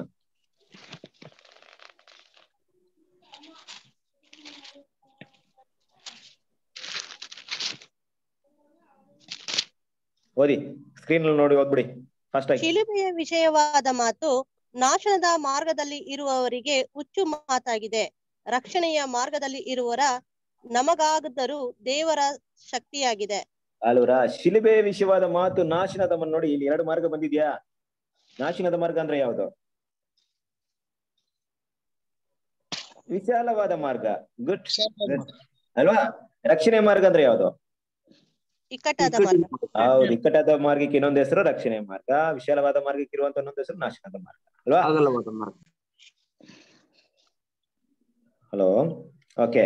ಹಾಗಾಗಿ ಏನಂತ ನೋಡ್ತೀವಿ ಅಂದ್ರೆ ಶಿಲುಬೆಯ ವಿಷಯವಾದ ಮಾತು ಅಲ್ವಾ. ನಾಶನದ ಮಾರ್ಗದಲ್ಲಿ ಇರೋರಿಗೆ, ಲೋಕದವ್ರಿಗೆ ಹೇಳಿದ್ರೆ ಹೆಂಗಿರುತ್ತೆ? ಯಾರು ನಮ್ಮ ಮಾತನ್ನ ಕೇಳಲ್ವೋ, ಶಿಲುಬೆ ವಿಷಯವಾಗಿ ಮಾತಾಡಿದ್ರೆ, ಯೇಸು ಕ್ರಿಸ್ತನು ಶಿಲುಬೆಯಲ್ಲಿ ನಮಗೋಸ್ಕರ, ನಮ್ಮ ಒಂದು ಪಾಪಕ್ಕೋಸ್ಕರ ತನ್ನನ್ನೇ ಬಲಿಯಾಗಿ ಕೊಟ್ರು, ಅವಮಾನವನ್ನ ಸಹಿಸ್ಕೊಂಡ್ರು, ಅಷ್ಟೊಂದು ಕ್ರೂರವಾದ ಹಿಂಸೆಗಳನ್ನ ಸಹಿಸ್ಕೊಂಡ್ರು ಅಂತ ನೀವೇನ ಹೇಳಕ್ ಹೋದಾಗ ಕೇಳಿಲ್ವೋ, ಅವ್ರು ಯಾವ ಮಾರ್ಗದಲ್ಲಿ ಇರ್ತಾರೆ? ವಿಶಾಲವಾದಂತ ಮಾರ್ಗದಲ್ಲಿ ಇರ್ತಾರೆ. ನಮ್ಗೆ ಅವ್ರಿಗೆ ಈ ಮಾರ್ಗ ಬೇಡ, ನನ್ಗೆ ಇದೇ ಮಾರ್ಗ ಸಾಕಪ್ಪ, ನನಗೆ ಏನ್ ಬೇಕಾಗಿಲ್ಲ, ನೀನ್ ಹೇಳ್ತು ಹುಚ್ಚು ಮಾತಾಗಿದೆ ಅದೆಲ್ಲ ಏನ್ ಯಾರು ಕೇಳ್ತಾರೆ, ಗೊತ್ತಾಯ್ತು ನಮ್ಗೆ, ಹಂಗಾದ್ರೆ ನೀವ್ ನಾಶನ ಮಾರ್ಗದಲ್ಲಿ ಇರ್ತೀರ ಇಡ್ರಿ. ಸೊ ಕೆಲವರಿಗೆ ಈ ವಿಷಯ ಹೇಳಿದಾಗ ಮನಸ್ಸೇನಾಗುತ್ತೆ, ಚುಚ್ಚಲ್ಪಟ್ಟು, ಹೌದಾ ಇಷ್ಟು ವಿಷಯ ಇದೆಯಾ, ಕ್ರಿಸ್ತ ನನಗೋಸ್ಕರ ಶಿಲ್ಬೆಲ್ ಸತ್ತೋದ್ರ, ನಾನು ಆತನಿಗೋಸ್ಕರ ಬದುಕಂತ ಬರ್ತಾರ ನೋಡ್ರಿ. ಅವ್ರಿಗೆ ಹೆಂಗಿರುತ್ತೆ ಆ ಒಂದು ವಿಷಯ, ದೇವರ ಶಕ್ತಿ ಅಂತ ನೋಡ್ರಿ ಹೆಂಗಿರುತ್ತೆ. ನೆಕ್ಸ್ಟ್ ಆ ಒಂದು ವಿಷಯ ಇಟ್ಕೊಂಡೆ ಅವ್ರು ಏನ್ ಮಾಡ್ತಾರೆ, ದೇವರು ಇಷ್ಟಪಡುವಂತ ಎಲ್ಲಾ ಗುಣಗಳನ್ನ ಚೇಂಜ್ ಮಾಡ್ಕೊಳ್ತಾರೆ. ಅಂದ್ರೆ ಶಿಲುಬೆ ಮರಣ ಇಲ್ದಿದ್ರೆ ಖಂಡಿತ ನಮ್ಗೆ ಯಾವುದೇ ಒಂದು ಶಕ್ತಿ ಇಲ್ಲ, ನಾವು ಏನೂ ಇಲ್ಲ. ನಮ್ಗಿರೋಂತ ಒಂದೇ ಶಕ್ತಿ ಏನಂದ್ರೆ, ಪವರ್ ಏನಂದ್ರೆ, ಯಾವ್ದು ಲೋಕಕ್ಕೆ ಹುಚ್ಚು ಮಾತಾಗಿದೆ ಅದೇ ನಮ್ ಶಕ್ತಿ ಆಗ್ಬಿಡಿದೆ ನಮ್ಗೆ. ದೇವ್ರು ಹೆಂಗ್ ಮಾಡಿದ್ರೆ, ಯಾವ್ದು ಲೋಕದಿಂದ ಇಂಥ ಕೆಲ್ಸನ ಶಿಲ್ಬೆ ಸಹಾಯದಿಂದ ಏನಿದೆ ಅಂತ ಹೇಳ್ತಾರೋ ಅದನ್ನ ಇಟ್ಕೊಂಡೆ ದೇವ್ರ ಮಗಳು ಓಟ ನೋಡಿ ಮುಗಿಸ್ತಾರಂತೆ. ಹೆಂಗಿರುತ್ತೆ ನೋಡ್ರಿ ದೇವ್ರ ಪ್ಲಾನ್ ಅಲ್ವಾ. ಅದರಿಂದ ಈ ಒಂದು ವಿಷಯ, ಶಿಲುಬೆಯ ವಿಷಯವಾದ ಮಾತು ನಾಶನದ ಮಾರ್ಗದಲ್ಲಿ ಹುಚ್ಚು ಮಾತಾಗಿರುತ್ತೆ, ಮತ್ತೆ ರಕ್ಷಣೆ ಮಾರ್ಗದಲ್ಲಿ ಇರುವಂತ ನಮಗೆ ದೇವರ ಶಕ್ತಿಯಾಗಿದೆ. ಗುಡ್. Next question number 8. ನಾನು ಶಿಲುಬೆಗೆ ಹಾಕಲ್ಪಟ್ಟವನಾದ ಯೇಸು ಕ್ರಿಸ್ತನ ಹೊರತು ಬೇರೆ ಯಾವುದನ್ನು ತಿಳಿಯದವನಾಗಿ ನಿಮ್ಮಲ್ಲಿ ಇರುವೆನೆಂದು ತೀರ್ಮಾನಿಸಿಕೊಂಡನು. ಈ ಮಾತನ್ನ ಯಾರಿಗೆ ಹೇಳ್ತಾರೆ? ಇದು ಕೂಡ ಪೌಲ್ರು ಹೇಳೋದು ಮಾತು. ಗುಡ್. ಯಾರಿಗೆ ಹೇಳ್ತಾರೆ?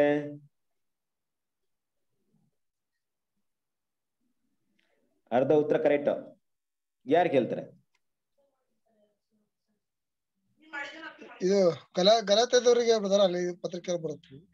ಗಲಾತ್ಯದವರು ಕರೆಕ್ಟಾ? ಏನು ಡೌಟ್ ಇಲ್ವಾ? ಕರೆಕ್ಟ್. ಕರೆಕ್ಟಾ? ಯಾಕೆ ಬೇರೆ ಎಪೆಸದವರಿಗೆ ಹೇಳ್ಬಾರ್ದಾ, ಕೊರಿಂಥದವರಿಗೆ ಹೇಳ್ಬಾರ್ದಾ? ಇಲ್ಲಿ ಓಕೆ. ಸೊ ನೋಡೋಣ ಉತ್ತರವನ್ನ. 1 ಕೊರಿಂಥದವರಿಗೆ 2ನೇ ಅಧ್ಯಾಯ 2ನೇ ವಚನ ಓದಿ. ನಾನು ಶಿಲುಬೆಗೆ ಹಾಕಲ್ಪಟ್ಟವನಾದ ಯೇಸು ಕ್ರಿಸ್ತನನ್ನೇ ಹೊರತು ಬೇರೆ ಯಾವುದನ್ನು ತಿಳಿದವನಾಗಿ ನಿಮ್ಮಲ್ಲಿ ಇರುವನೆಂದು ತೀರ್ಮಾನಿಸಿಕೊಂಡೆನು. ನೋಡಿದ್ರ, ಅಂದ್ರೆ ಈ ವಿಷಯವನ್ನ ಯಾರಿಗೆ ಹೇಳ್ತಾ ಇದಾರೆ? ಕೊರಿಂಥದವರಿಗೆ ಇರುವಂತ. ಕರೆಕ್ಟ್ ಅಲ್ವಾ? ಯಾಕೆ ಈ ತರ ಮಾತಾಡ್ತಿದ್ರ ಅಪೊಸ್ತಲ ಪೌಲ್? ಕೊರಿಂಥ ಪಟ್ಟಣ ಬಗ್ಗೆ ನೀವು ಸ್ಟಡಿ ಮಾಡಿದ್ರಾ? ಕೊರಿಂಥ ಪಟ್ಟಣ ಹೆಂಗಿದೆ ಗೊತ್ತಾ? ಕೊರಿಂತಿ ಪಟ್ಟಣಕ್ಕೆ ಇನ್ನೊಂದು ಹೆಸರು ಇದೆ ಗೊತ್ತಾ ನಿಮ್ಗೆ? Vanity city. ಅಂದ್ರೆ ಎಲ್ಲ ವಿಧವಾದ ಪಾಪಕ್ಕೆ ಮೂಲ ಕಾರಣವಾದಂತ ಸ್ಥಳ. ಅಷ್ಟು ಆಡಂಬರವಾದಂತ ಒಂದು ಪ್ಲೇಸ್, ಅಷ್ಟು ಲಕ್ಸರಿ ಪ್ಲೇಸ್. ಗ್ರಂಥ ಪಟ್ಟಣ ಬ್ರದರ್.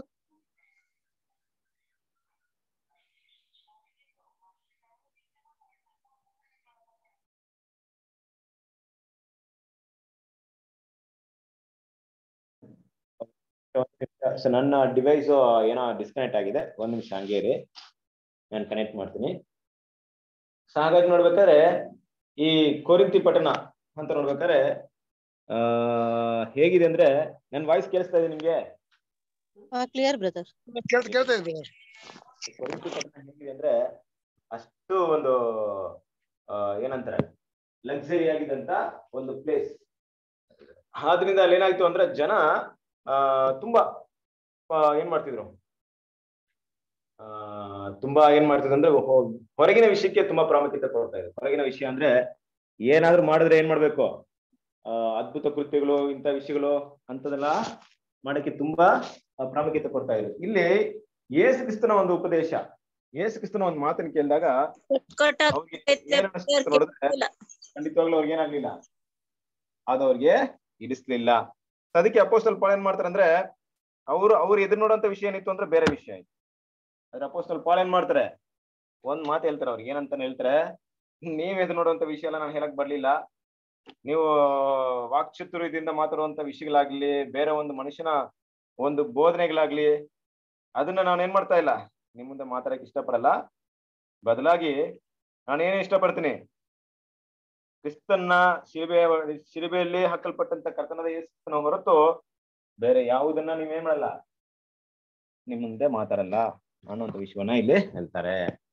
ಓಕೆ, ಈಗ ಸಮಸ್ಯೆ ಏನಪ್ಪಾ ಅಂದ್ರೆ ಇಲ್ಲಿ ನನ್ನ ಒಂದು ನಿಮಿಷ, ಓಕೆ ಹಾಗೇ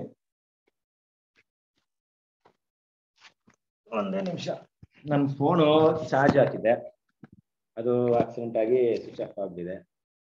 ನೋಡ್ರಿ, ಪವರ್ ಪಾಯಿಂಟ್ ಎಲ್ಲ ಅದ್ರಲ್ಲೇ ಇರೋದು. ಪವರ್ ಪಾಯಿಂಟ್ ಇಲ್ಲ ಅಂದ್ರೆ ನನಗೂ ಪ್ರಶ್ನೆ ಕೇಳಕ್ ಬರಲ್ಲ. ಪವರ್ ಪಾಯಿಂಟ್ ಅಲ್ಲಿ ನಾನು ಏನ್ ಪ್ರಿಪೇರ್ ಮಾಡಿರ್ತೀನಿ, ನಾನು ಅದನ್ನೇ ನಿಮ್ಗೆ ಕೇಳ್ತೀನಿ. ಕರೆಕ್ಟಾ? ಮೊಬೈಲ್ ಏನಾಯ್ತು ಬ್ರದರ್? ಮೊಬೈಲ್ ಸರಿ ಇಲ್ಲ ಪಾಪ. ಮೊಬೈಲ್ ಅದೇನಾಯ್ತು, ನಾನ್ ಚಾರ್ಜ್ಗೆ ಹಾಕಿದ್ದೆ, ಚಾರ್ಜ್ ಎಲ್ಲ ಇದೆ ಅಂತ ತಿಳ್ಕೊಂಡಿದ್ದೆ. ನೋಡಿದ್ರೆ ಕರೆಕ್ಟ್ ಆಗಿ ಚಾರ್ಜ್ ಕನೆಕ್ಟ್ ಆಗ್ಲಿಲ್ಲ, ಆಟೋಮೆಟಿಕ್ ಸ್ವಿಚ್ ಆಫ್ ಆಗ್ಬಿಟ್ಟಿದೆ. ಈಗ ಕನೆಕ್ಟ್ ಆಗ್ತಿಲ್ಲ, ಒಂದ್ ನಿಮಿಷ ಹಂಗೆ ಇರಿ.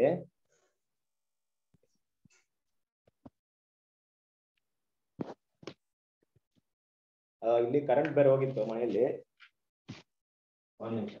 ಓಕೆ, ಹಾಗೆ ಇದ್ ಮಾಡ್ತಾ ಇರಲ್ಲ.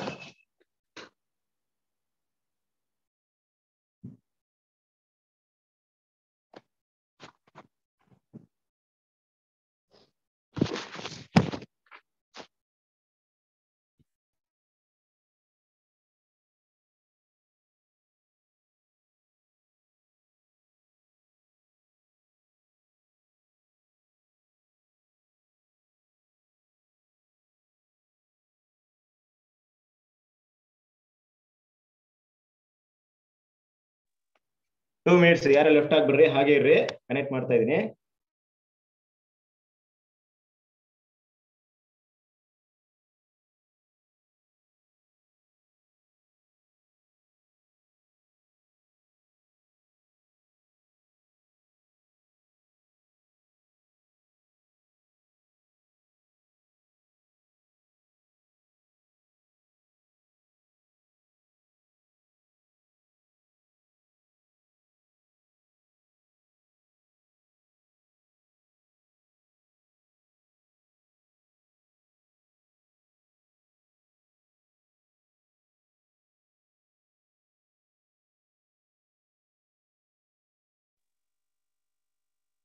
ಓಕೆ, ಎಲ್ರಿಗೂ ಕೇಳಿಸ್ತಾ ಇದೆಯಾ? ಕೇಳ್ತಾ ಇದೆ. ಎಷ್ಟನೇ ಪ್ರಶ್ನೆ ಕೇಳಿದ್ವಿ ನಾವೀಗ? 7 or 8? 8 brother. Very good, correct ಆಗಿ ನೋಟ್ ಮಾಡ್ಕೊಳ್ತಿದ್ದೀರಾ. ಓಕೆ, ಸೊ 8 ಪ್ರಶ್ನೆ ಕೇಳಿದ್ವಲ್ವಾ? ಈಗ 9th ಪ್ರಶ್ನೆ ಕೇಳ್ತೀನಿ. ಸೊ ಆ ಒಂದು ವಾಕ್ಯನ ಓದ್ಬಿಟ್ರೆ ಈಗ ನೀವು 1 ಕೊರಿಂಥ 2 ಓದ್ಬಿಟ್ರಲ್ಲ. ಓಕೆ. ಯೇಸುವಿನ ಶಿಲುಬೆಯ ಮೇಲೆ ಬರೆದ ಬರಹವು ಯಾವ ಭಾಷೆಯಲ್ಲಿ ಬರೆಯಲಾಯಿತು? ಯಹೂದ್ಯ ಭಾಷೆಯಲ್ಲಿ. ಯಾವ ಭಾಷೆಯಲ್ಲಿ? ಯಹೂದ್ಯ ಭಾಷೆ. Very good. ಯಾರು ಹೇಳಿದ್ದು ಯಹೂದಿ ಭಾಷೆಯಲ್ಲಿ ಅಂತ? ಯಾರು ಹೇಳಿದ್ದು? ನಾನು okay okay good good. No ನಾನಲ್ಲ. ಬೇರೆ ಓಕೆ ಓಕೆ ಓಕೆ ಓಕೆ. ಯಹೂದಿಯ ಭಾಷೆ ಇದೆಯಾ? ಇಬ್ರಿಯ ಅಂತ ಹೇಳಿದ್ದು. ಯಹೂದಿ ಭಾಷೆ ಅಂದ್ರೆ ಇಬ್ರಿಯ ಭಾಷೆನೆ. ಎರಡು ಒಂದೇ. ಯಹೂದಿಯರು ಮಾತಾಡುವಂತ ಭಾಷೆ ಇಬ್ರಿಯ ಭಾಷೆ. ಯಹೂದಿಯರು ಅಂದ್ರೆ ಪರ್ಸನ್ ಅವ್ರು ಮಾತಾಡೋ ಭಾಷೆ ಇಬ್ರಿಯ ಅಷ್ಟೇ. ವ್ಯತ್ಯಾಸ ಇದೆ ಎರಡು. ಕರೆಕ್ಟಾ ಆನ್ಸರು? ಯಹೂದಿ ಭಾಷೆ ಬರ್ದಿತ್ತಾ? ಇಬ್ರಿಯ ಭಾಷೆಯಲ್ಲಿ ಬರೆಯಲಾಗಿತ್ತು. ಇಬ್ರಿಯ ಭಾಷೆ ಕರೆಕ್ಟಾ?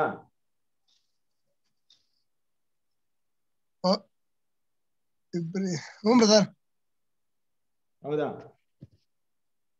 ಬೇರೆ ಯಾರಾದ್ರು?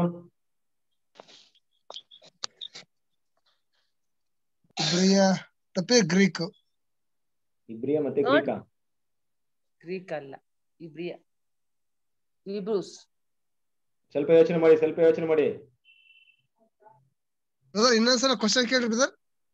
ಯೇಸು ಕ್ರಿಸ್ತನ ಶಿಲ್ಬೆ ಮೇಲೆ ಒಂದು ಬರ್ದಿರ್ತಾರಲ್ವಾ, ಏನಂತ ಬರ್ದಿರ್ತಾರೆ ಗೊತ್ತಿದ್ಯಾ?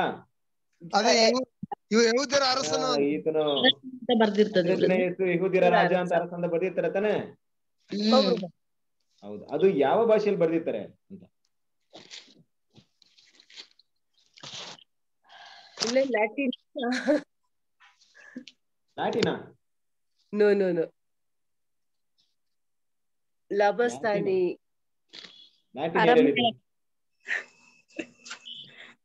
ಓಕೆ. ವೇಸ್ಟ್ ಮಾಡೋದು ಬೇಡ. ನನ್ನ ಸ್ಕ್ರೀನ್ ಕಾಣಿಸ್ತಾ ಇದೆಯಾ ಎಲ್ರಿಗೂ? ಸ್ಕ್ರೀನ್ ಕಾಣಿಸ್ತಾ ಇದೆಯಾ? ಇವಾಗ ಹೇಳಿ, ಯಾವ ಭಾಷೆ? ಯೇಸುವಿನ ಶಿಲುಬೆಯ ಮೇಲೆ ಬರೆದ ಬರಹವು ಯಾವ ಭಾಷೆಯಲ್ಲಿ ಗೊತ್ತಿಲ್ವಾ? ಇಬ್ರಿಯ ಭಾಷೆ ಅಲ್ಲ, ಬೇರೆ ಯಾವ ಭಾಷೆಯಲ್ಲಿ ಬರ್ದಿರ್ಬೋದು? ಇಬ್ರಿಯ ಭಾಷೆ ಅಂತ ಯಾರೋ ಹೇಳಿದ್ರಿ. ಆಮೇಲೆ ಯಾವ ಭಾಷೆ ಹೇಳಿದ್ರಿ? ನಾನು ಇಬ್ರಿಯ ಭಾಷೆ ಅಂತ ಹೇಳಿದೆ. ಲ್ಯಾಟಿನ್ ಅಂತ ಯಾರೋ ಹೇಳಿದ್ರಿ. ಆಮೇಲೆ ಸರಿ ಆಯ್ತು, ಉತ್ತರ ನೋಡ್ಬಿಡೋಣ ಬನ್ನಿ. ಯೋಹಾನ ಸುವಾರ್ತೆ 19ನೇ ಅಧ್ಯಾಯ 20ನೇ ವಚನ.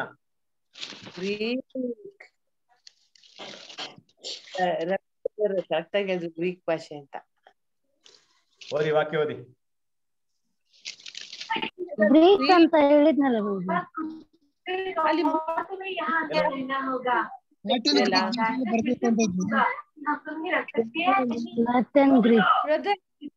ಈ ಲ್ಯಾಂಗ್ವೇಜ್ ಇದೆ, ಇಬ್ರಿಯ, ಲ್ಯಾಟಿನ್, ಗ್ರೀಕ್.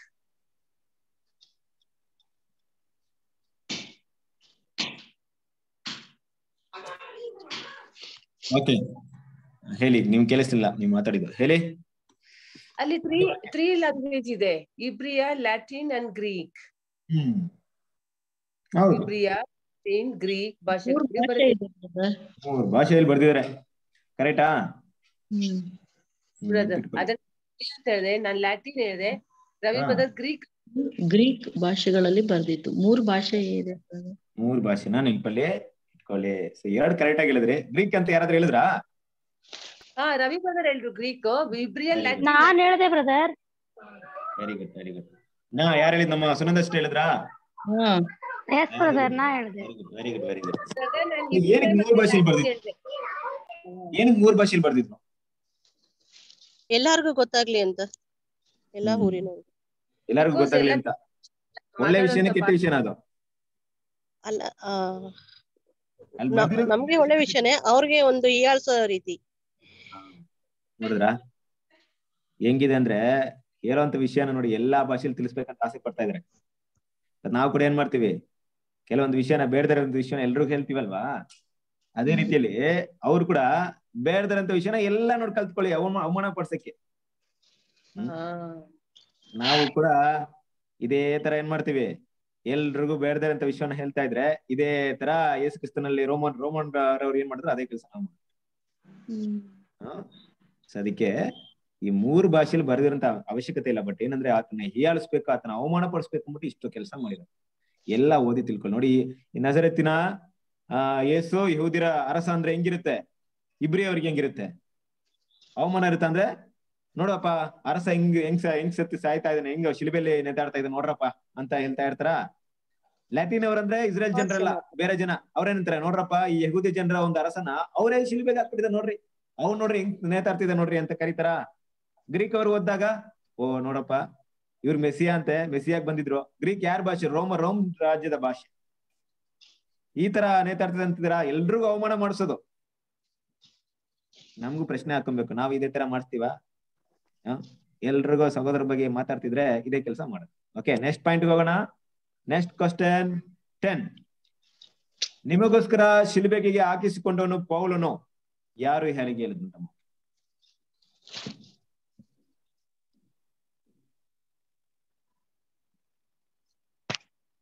ನಿಮಗೋಸ್ಕರ ಶಿಲುಬೆಗೆ ಹಾಕಿಸಿಕೊಂಡವನು ಪೌಲನು.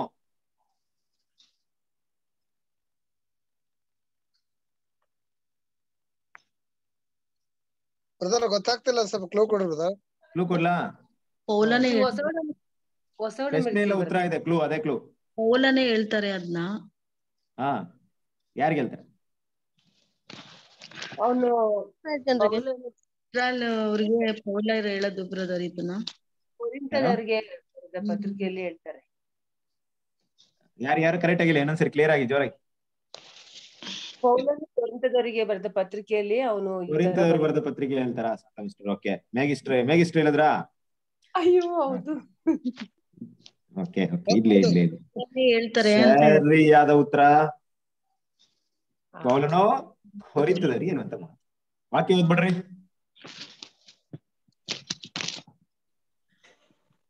ಕ್ರಿಸ್ತನು ವಿಭಾಗವಾಗಿದ್ದನು, ನಿಮಗೋಸ್ಕರ ಶಿಲುಬೆಗೆ ಹಾಕಿಸಿಕೊಂಡವನು ಪೌಲನು. ನೀವು ಪೌಲನ ಹೆಸರಿನಲ್ಲಿ ದೀಕ್ಷಾಸ್ನಾನ ಮಾಡಿಸಿಕೊಂಡರೂ ನಿಮ್ಮಲ್ಲಿ ಕ್ರಿಸ್ವನಿಗೂ ಗಾಯನಿಗೂ ಹೊರತಾಗಿ ಮತ್ತಾರಿಗೂ ನಾನು ದೀಕ್ಷಾಸ್ನಾನ ಮಾಡಿಸಲಿಲ್ಲವಾದ್ದರಿಂದ ಬ್ರದರ್ ಇದೆನಾ? ಸಾಕು ಬಿಡ್ರಿ. ಓಕೆನಾ? ಏನಂದ್ರೆ ಇಲ್ಲಿ ಉತ್ತರ ಅಂದ್ರೆ ನಿಮಗೋಸ್ಕರ ಹಾಕಿಸಿಕೊಂಡವನು ಅಂದ್ರೆ ಶಿಲುಬೆಗೆ, ನಿಮಗೋಸ್ಕರ ಶಿಲುಬೆಗೆ ಹಾಕಿಸಿಕೊಂಡವನು ಪೌಲನು ಅನ್ನುವಂತ ಮಾತು. ಈ ಮಾತನ್ನ ಪೌಲನು ಕೊರಿಂಥದವರಿಗೆ ಹೇಳ್ತಾರೆ. ಸರಿ, ಯಾಕೆ ಹಿಂಗೆ ಹೇಳ್ತಾರೆ? ಯಾಕೆ ಈ ಮಾತನ್ನ ಹೇಳ್ತಾರೆ? ನಾವು ಮಾತಾಡ್ತೀವಲ್ಲ ಕೆಲವೊಂದು ಟೈಮಲ್ಲಿ, ನಾನ್ ಮಾಡಿದ್ನಾ, ನಾನು ಈ ತರ ಕೆಲಸ ಮಾಡ್ತೀನಾ, ನಾನು ಆ ಕೆಲಸ ಬಿಟ್ರೆ ಬೇರೆ ಏನ್ ಕೆಲಸ ಮಾಡಲ್ಲ ಗೊತ್ತಾ ಅಂತ ಮಾತಾಡ್ತೀವಲ್ಲ. ಹಂಗ ಪೌಲ್ ಮಾತಾಡ್ತಾ ಇದಾರೆ ಕೊರಿಂಥದವರ ಹತ್ರ.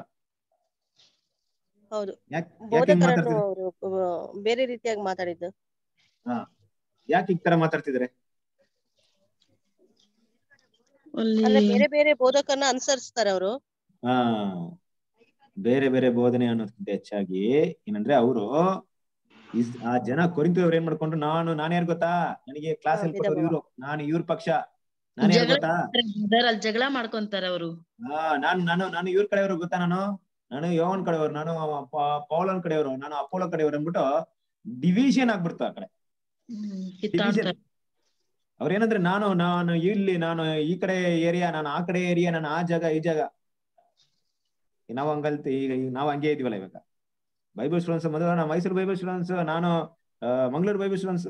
ದೇವ್ರ ಮಕ್ಳು ನಾವು. ಡಿವಿಷನ್ ಏನಕ್ಕೆ? ಅದಕ್ಕೆ ಅಪೊಸ್ತಲ ಪೌಲ ಹೇಳೋದು, ಕೆಲವರು ನಾನು ಯಾರು ಗೊತ್ತಾ, ನಾನು ಪೌಲನ್ ಕಡೆಯವರು ಅಂತ ಹೇಳ್ಬಿಟ್ಟಿದಾರಂತೆ. ಅದಕ್ಕೆ ಪೌಲನ್ ಕೋಪ ಬಂತು. ನಾನೇನ್ ಶಿಲುಬೆಗೆ ನಿಮಗೋಸ್ಕರ ಶಿಲುಬೆಲ್ ಸೆತ್, ನನ್ನ ಕಡೆಯವರು ಅಂತ ಹೇಳ್ತಿದ್ದೀರಾ ನೀವು?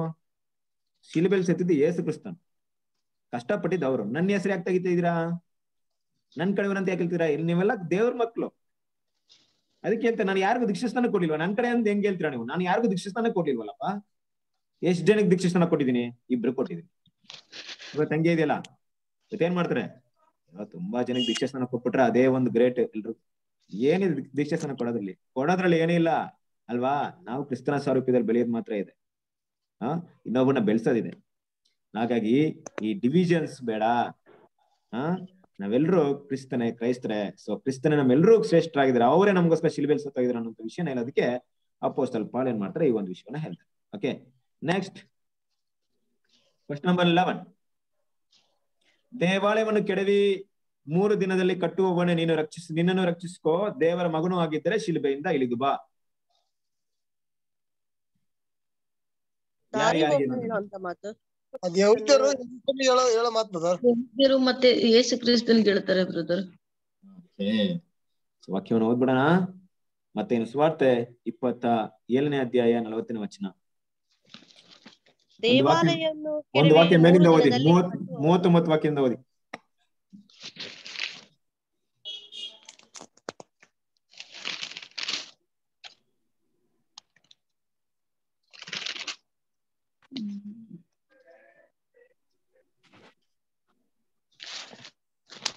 ಬ್ರದರ್ 39. ಅಲ್ಲಿ ಹಾದು ಹೋಗುವವರು ತಲೆ ಹಾಡಿಸಿ, ದೇವಾಲಯವನ್ನು ಕೆಡವಿ 3 ದಿನದಲ್ಲಿ ಕಟ್ಟುವವನೇ, ನಿನ್ನನ್ನು ರಕ್ಷಿಸಿಕೋ, ದೇವರ ಮಗನು ಆಗಿದ್ದರೆ ಶಿಲುಬೆಯಿಂದ ಇಳಿದು ಬಾ ಎಂದು ಆತನನ್ನು ಅಂಗಿಸುತ್ತಿದ್ದರು. ಆಕ್ಚುಲಿ ಈ ಮಾತನ್ನ ಯೇಸು ಕ್ರಿಸ್ತ ಎಲ್ರ ಮುಂದೆ ಹೇಳಿರಲ್ಲ. ಎಲ್ಲಿ ಇರ್ತಾರೆ? ಈ ಒಂದು ಪ್ರಧಾನ ಯಾಜಕರೆಲ್ಲ ಮಾತಾಡ್ಬೇಕಾದ್ರೆ ಅವಾಗ ಏನ್ ಮಾಡ್ತಾರೆ, ಅಲ್ಲಿ ನೈಟ್ ಅಲ್ಲಿ ಏನ್ ಮಾಡ್ತಾರೆ, ಮಾತಾಡಿರ್ತಾರೆ ದೇವಾಲಯನ ಕೆಡವಿ 3 ದಿನ ಕಟ್ತೀನಿ. ಅಷ್ಟು ಬೇಗ ಸ್ಪ್ರೆಡ್ ಆಗಿದೆ ನೋಡಿ ಈ ಮಾತು, ಜನರ ಹತ್ರ ಹೋಗಿದೆ. ಯಾರು ಗೊತ್ತಾ ವ್ಯಕ್ತಿ? ದೇವಾಲಯನ ಕಡುಗ್ ಬಿಟ್ರೆ 3 ದಿನ ಕಟ್ಬಿಡ್ತಾನಂತೆ ಆ ವ್ಯಕ್ತಿ. ಹೌದಾ? ಆ ವ್ಯಕ್ತಿನ ಶಿಲುಬೆಲ್ ಹಾಕಿರೋದು. ಅವ್ನು ನೋಡಿ ಎಂತ ಕೆಲಸ ಮಾಡಿದ್ರು, ಹೆಂಗ್ ಸುಳ್ಳು ಹೇಳ್ತಿದ್ದಾನೆ. ಈ ರೀತಿ ಏನ್ ಮಾಡಿದ್ರೆ ಜನ ಅನ್ಸಿದ್ದಾರೆ ಅಲ್ವಾ? ಸೊ ನಮ್ಗೆ ಗೊತ್ತು ಯೇಸು ಕ್ರಿಸ್ತನ್ ಯಾವ್ದ್ರ ಬಗ್ಗೆ ಮಾತಾಡಿದ್ರು. ಆ ಒಂದು ನಿಜವಾದ ದೇವಾಲಯ ಅಂದ್ರೆ ಸಾಲಮೋನ್ ಕಟ್ಟಿದಂತ ದೇವಾಲಯ ವಿಷಯದ ಬಗ್ಗೆ ಆಗ್ಲಿ ಅಲ್ಲ, ಆಗಿದ್ದಂತ ಇಸ್ರೇಲ್ ಜನರ ಯಹೂದ್ಯರಲ್ಲಿ ಇದ್ದಂತ ದೇವಾಲಯ ವಿಷಯ ಮಾತಾಡಲಿಲ್ಲ, ತನ್ನ ದೇಹದ ಕುರಿತಾಗಿ ಮಾತಾಡೋದು ಅಂತ ವಿಷಯ. ಓಕೆನಾ? ಇದೆಲ್ಲ ನಮ್ಗಿರುತ್ತೆ ವಿಷಯ. ಓಕೆ, ಕೊನೆ ಪಾಯಿಂಟ್ ಬಂದ್ಬಿಡೋಣ, ಟೈಮ್ ಮುಕ್ತಾಯ ಆಗ್ತಿದೆ. ನಮ್ಮೆಲ್ಲರಿಗೂ ಗೊತ್ತಿದೆ ಇಲ್ಲೊಂದು ವಾಕ್ಯ ಇದೆ, ಲೂಕನ ಸುವಾರ್ತೆ 9ನೇ ಅಧ್ಯಾಯ 23ನೇ ವಚನ. ಓದಿ.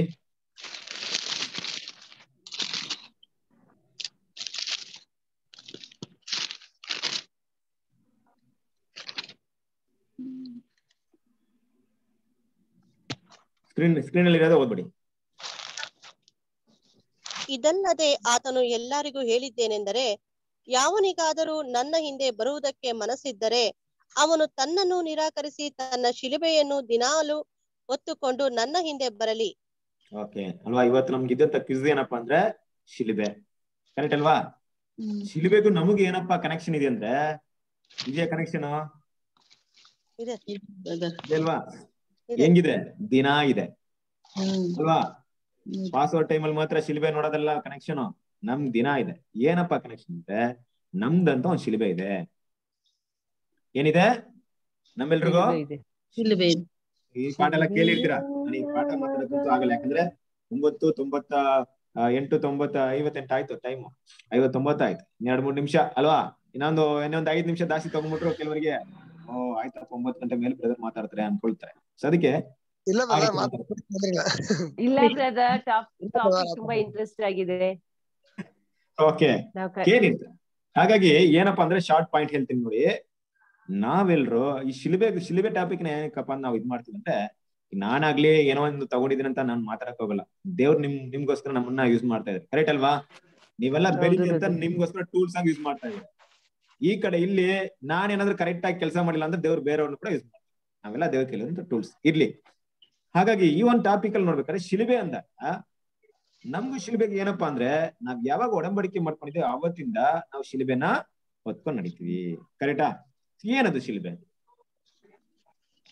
ನಮ್ಮ ಕಷ್ಟ ದುಃಖಗಳು, ನಮ್ಮ ಕಷ್ಟ ಸಂಕಟಗಳು. ಯಾಕೆ ಲೋಕ ಜನ ಕಷ್ಟ ಸಂಕಟ ಬರಲ್ವಾ? ಎಲ್ಲರಿಗೂ ಬರುತ್ತೆ, ಮನುಷ್ಯದವ್ರಿಗೆ ಎಲ್ಲರಿಗೂ ಇರುತ್ತೆ. ಮತ್ತೆ ನಮ್ಗೇನಿದೆ ಶಿಲುಬೆ? ಅವಂಗಾದ್ರೆ ಅವ್ರಿಗೂ ಶಿಲುಬೆ ಇದೆಯಾ? ಎಲ್ಲರಿಗೂ ಇದೆ ಬ್ರದರ್, ನಮ್ಗೆ ಜಾಸ್ತಿ ಇದೆ. ಲೋಕದವ್ರಿಗೆ ಶಿಲುಬೆ ಇದೆ ಹಂಗಾದ್ರೆ? ಇಲ್ಲ ಇದೆ ಬ್ರದರ್, ಅಂದ್ರೆ ಇದೆ. ಆದ್ರೆ ಕೆಲವರು ಸುಖ ಪಡ್ತಾರೆ, ಕಷ್ಟ ಪಡೋರು ಕಷ್ಟ ಪಡ್ತಾರೆ. ಅಲ್ಲ ಅದು ಶಿಲುಬೆ ಅಲ್ಲ, ಕನ್ಫ್ಯೂಷನ್ ಮಾಡ್ಬೇಡಿ. ನಾನು ಹೇಳ್ತಿರೋದು ಲೋಕದವ್ರಿಗೆ ಶಿಲುಬೆ ಇದೆಯಾ? ಇಲ್ಲ, ಅವರು ಮನುಷ್ಯರು ಬ್ರದರ್. ಇದೆ. ಅವ್ರ ಮನುಷ್ಯರಲ್ಲಿ ಯಾರು ಹೇಳಿ? ಅವ್ರ ಯಾಕೆ ಶಿಲುಬೆ ಬಗ್ಗೆನೇ ಗೊತ್ತಿಲ್ವಲ್ಲ ಅವ್ರಿಗೆ. ಓಕೆ, ಇಲ್ಲಿ ಬಿಡ್ರಿ, ಲೋಕದವ್ರು ಬೇಡ. ನಾನು ದೇವ್ರ ಮಕ್ಳ ಬಗ್ಗೆ ಮಾತಾಡ್ತಾ ಇದ್ದೀನಿ. ದೇವ್ರ ಮಕ್ಳಿಗೆ ಶಿಲುಬೆ ಇದೆ. ಈಗ ನಿಮ್ಗೆ ಕಷ್ಟ ಸಂಕಟ ಅಂದ್ರೆ ಕಷ್ಟ ಸಂಕಟ ಎಲ್ರಿಗೂ ಇದೆ, ಲೋಕದವ್ರಿಗೂ ಇದೆ, ಎಲ್ರಿಗೂ ಇದೆ. ಹಾಗಾಗಿ ಅವ್ರಿಗೆ ಶಿಲುಬೆ ಇದೆ ಅಂತ ನೋಡಿದ್ರೆ ಅವ್ರ ಶಿಲುಬೆ ಏನಿಲ್ಲ. ಅವ್ರ ಶಿಲುಬೆ ಯಾವಾಗಲೂ ಒತ್ತಕ್ ಇಷ್ಟ ಪಡಲ್ಲ. ಶಿಲುಬೆ ಅಂದ್ರೆ ಏನಂತ ಗೊತ್ತಿಲ್ಲ. ಬಟ್ ನಾವು ಶಿಲುಬೆಯನ್ನು ಹೊರ್ತೀವಿ ಅಂತ ಸತ್ಯವೇದ ಹೇಳ್ತಾ ಇದೆ. ಅಂದ್ರೆ ಶಿಲುಬೆ ಅಂದ್ರೆ ಏನು? Jesus died on the cross. ಆ ಶಿಲ್ಬೆ ಹೊತ್ಕೊಂಡ್ ಬರ್ತೀರಾ? ಯೇಸು ಕ್ರಿಸ್ತ ಶಿಲ್ಬೆ ಸುತ್ತೋದ್ರಲ್ಲ, ಆ ಶಿಲ್ಬೆ ಹೋಗ್ಬಿಟ್ಟು ಮರದ ಶಿಲ್ಬೆ ಹೊತ್ಕೊಂಡು ಹೋಗ್ತಾ ಇದೀವಾ? ಇಲ್ಲ ಇಲ್ಲ ಇಲ್ಲ ಬ್ರದರ್. ಅದು ಮತ್ತೆ ಸಿಂಬಲ್ ಅಂದ್ರೆ ದಟ್ ಇಸ್ ಕ್ರಾಸ್ ಅಂದ್ರೆ ಸಿಂಬಲ್ ಅವರ ಪಾಡು ಮರಣದ ಬಗ್ಗೆ ನಮ್ಗೆ ಗೊತ್ತಾಗುತ್ತೆ. ನಮ್ಗೆ ಶಿಲ್ಬೆ ಅಂತ ಕರೆಕ್ಟ್ ಅರ್ಥ ಆಗಿಲ್ಲ ಅಂದ್ರೆ ನಾವು ಶಿಲ್ಬೆ ಹೊರಕ್ಕಾಗುತ್ತಾ? ಯೇಸು ಕ್ರಿಸ್ತನ ಹೆಜ್ಜೆ ಜಾಡಲ್ಲಿ ನಡೆಯುವಂತದ್ದು. ಯೇಸು ಕ್ರಿಸ್ತನ ಹೆಜ್ಜೆ ಜಾಡು ಏನಪ್ಪ? ಅವರ ಮರಣದಲ್ಲಿ ನಾವು ಪಾಲುಗಾರರಾಗದು. ಮರಣದಲ್ಲಿ ಪಾಲು ಮತ್ತೆ ಅವರ ಕಷ್ಟದಲ್ಲಿ ಪಾಲು. ಅವರ ಶಿಲುಬೆ ಮರಣದಲ್ಲಿ ನಾವು ಇವತ್ತು ನಾನು ಒಂದೇ ಒಂದು ಪಾಯಿಂಟ್ ಕೇಳ್ತೀನಿ. ಇವತ್ತು ನಮ್ಮ ಇದ್ರಲ್ಲಿ 14 ಜನ ಇದೀವಿ ಸುಮಾರು. ಯಾರಾದ್ರೂ ಒಬ್ಬರಾದ್ರೆ ಇಲ್ಲಿ ಬ್ರದರ್ ಯೇಸು ಕ್ರಿಸ್ತನ ಈ ಹೆಜ್ಜೆ ಜಾಡಲ್ಲಿ ನಾನು ನಡೆದೆ, ಈ ಒಂದು ಕಷ್ಟದಲ್ಲಿ ಪಾಲು ಹೊಂದಿದೆ ಅಂತೇಳಿ. ಅದು ಯೇಸು ಕ್ರಿಸ್ತಂದ ಇರ್ಬೇಕು, ನಿಮ್ದಲ್ಲ. ಯೇಸು ಕ್ರಿಸ್ತಂದ ಹೇಳಿ. ಇಲ್ಲ ಅರ್ಥ ಆಗಿಲ್ಲ. ಕ್ವಶನ್ ಅರ್ಥ ಆಗಿಲ್ಲ. ಕ್ವಶನ್ ಅಂದ್ರೆ ನೋಡಿ, ಶಿಲುಬೆ ಹೊರೋದಂದ್ರೆ ಯೇಸು ಕ್ರಿಸ್ತನ ಹೆಜ್ಜೆ ಜಾಡಲ್ಲಿ ನಡೆಯೋದು ಅಂದ್ರೆ ಆತನ ಕಷ್ಟಗಳಲ್ಲಿ ಭಾಗಿಗಳಾಗೋದಂತ ನೀವ್ ಹೇಳಿದ್ರಲ್ವಾ.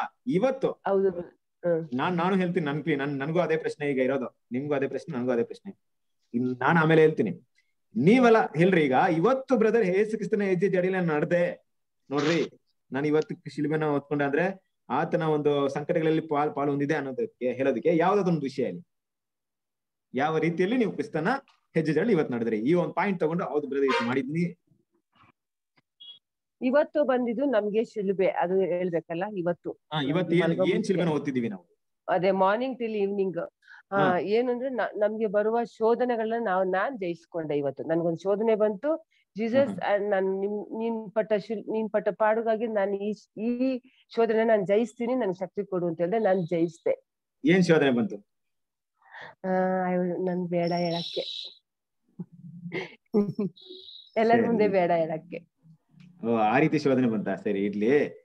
ಸೊ ಸಹೋದರ ಸಹೋದರಿಯರೇ, ಇರ್ಲಿ, ಸಿಂಪಲ್ ಆಗಿ ಹೇಳ್ತೀನಿ, ಮತ್ತೆ ನಾನ್ ಜಾಸ್ತಿ ಮಾತಾಡೋದು ಚೆನ್ನಾಗಿರಲ್ಲ. ಏನಂದ್ರೆ ಶಿಲುಬೆ ಅಂದ್ರೆ ಏನಂದ್ರೆ, ನಾವು ಏನೋ ತಪ್ಪು ಮಾಡ್ದೆ, ಏನೋ ಪಾಪ ಮಾಡ್ದೆ, ಅನ್ಯಾಯವಾಗಿ ನಾವ್ ಏನೆಲ್ಲ ಅನುಭವಿಸ್ತೀವಿ ನೋಡಿ ಕ್ರಿಸ್ತನಿಗೋಸ್ಕರ, ಅದು ಶಿಲುಬೆ. ನಾವು ತಪ್ಪು ಮಾಡಿ ನಾವು ದಂಡನೆ ಅನುಭವಿಸ್ತೀವಿ ನೋಡಿ, ಅದು ಶಿಲುಬೆ ಅಲ್ಲ. ನಾವು ಮಾಡಿರಲ್ಲ, ನಾವೇನು ತಪ್ಪು ಮಾಡಿರಲ್ಲ, ಬಟ್ ಬೇರೆ ಯಾರೋ ಮಾಡಿರ್ತಾರೆ, ನಮ್ಮ ಮೇಲೆ ಬಂದಿರುತ್ತೆ ಅಪರಾಧಗಳು. ಬೇರೆ ಯಾರು ಮಿಸ್ಟೇಕ್ ಮಾಡಿರ್ತಾರೆ, ನಮ್ಮನ್ನ ಬೈದಿರ್ತಾರೆ, ನಿನ್ನಿಂದನೇ ಎಲ್ಲ ಆಯ್ತು ಹಾಲಾಗಿದ್ದು ಅಂತ ತಗೊಳ್ತೀವಿ. ಅದಕ್ಕೆ ರಿಯಾಕ್ಷನ್ ಆಗಿ ಮತ್ತೆ ತಿರುಗಿ ಬೊಯ್ಯೋದಲ್ಲ. ತಿರುಗಿ ಬೊಯ್ದ್ಬಿಟ್ರೆ ಏನರ್ಥ? ಶಿಲ್ಬೆನ ಬಿಸಾಕ್ಬಿಟ್ಟಿದ್ದೀನಿ ಅಂತ ಅರ್ಥ. ಸಗಿಸ್ಕೊಂಡ್ರೆ ಶಿಲ್ಬೆ ಹೊತ್ತಿದ್ದೀನಿ ಅಂತ. ನಾನ್ ರಿವೆಂಜ್ ತೆಗ್ದ್ಬಿಟ್ರೆ ನನಗೆ ಶಿಲ್ಬೆ ಬೇಡ ಅಂತ ಅರ್ಥ. ರಿವೆಂಜ್ ತೆಗ್ದಿಲ್ಲ, ನಾನು ಯಾರೋ ಬೊಯ್ದ್ರಪ್ಪ, ಬೊಯ್ಸ್ಕೊಂಡೆ. ಯಾರಿಗೋ ಒಳ್ಳೇದ್ ಮಾಡಕ್ ಹೋದೆ, ನನ್ ಮೇಲೆ ಕೆಟ್ಟದ್ ಬಂತು. ಯಾರಿಗೋ ಸಹಾಯ ಮಾಡಕ್ ಹೋದೆ, ನನ್ ಮೇಲೆ ಅನ್ಯಾಯ ಬಂತು.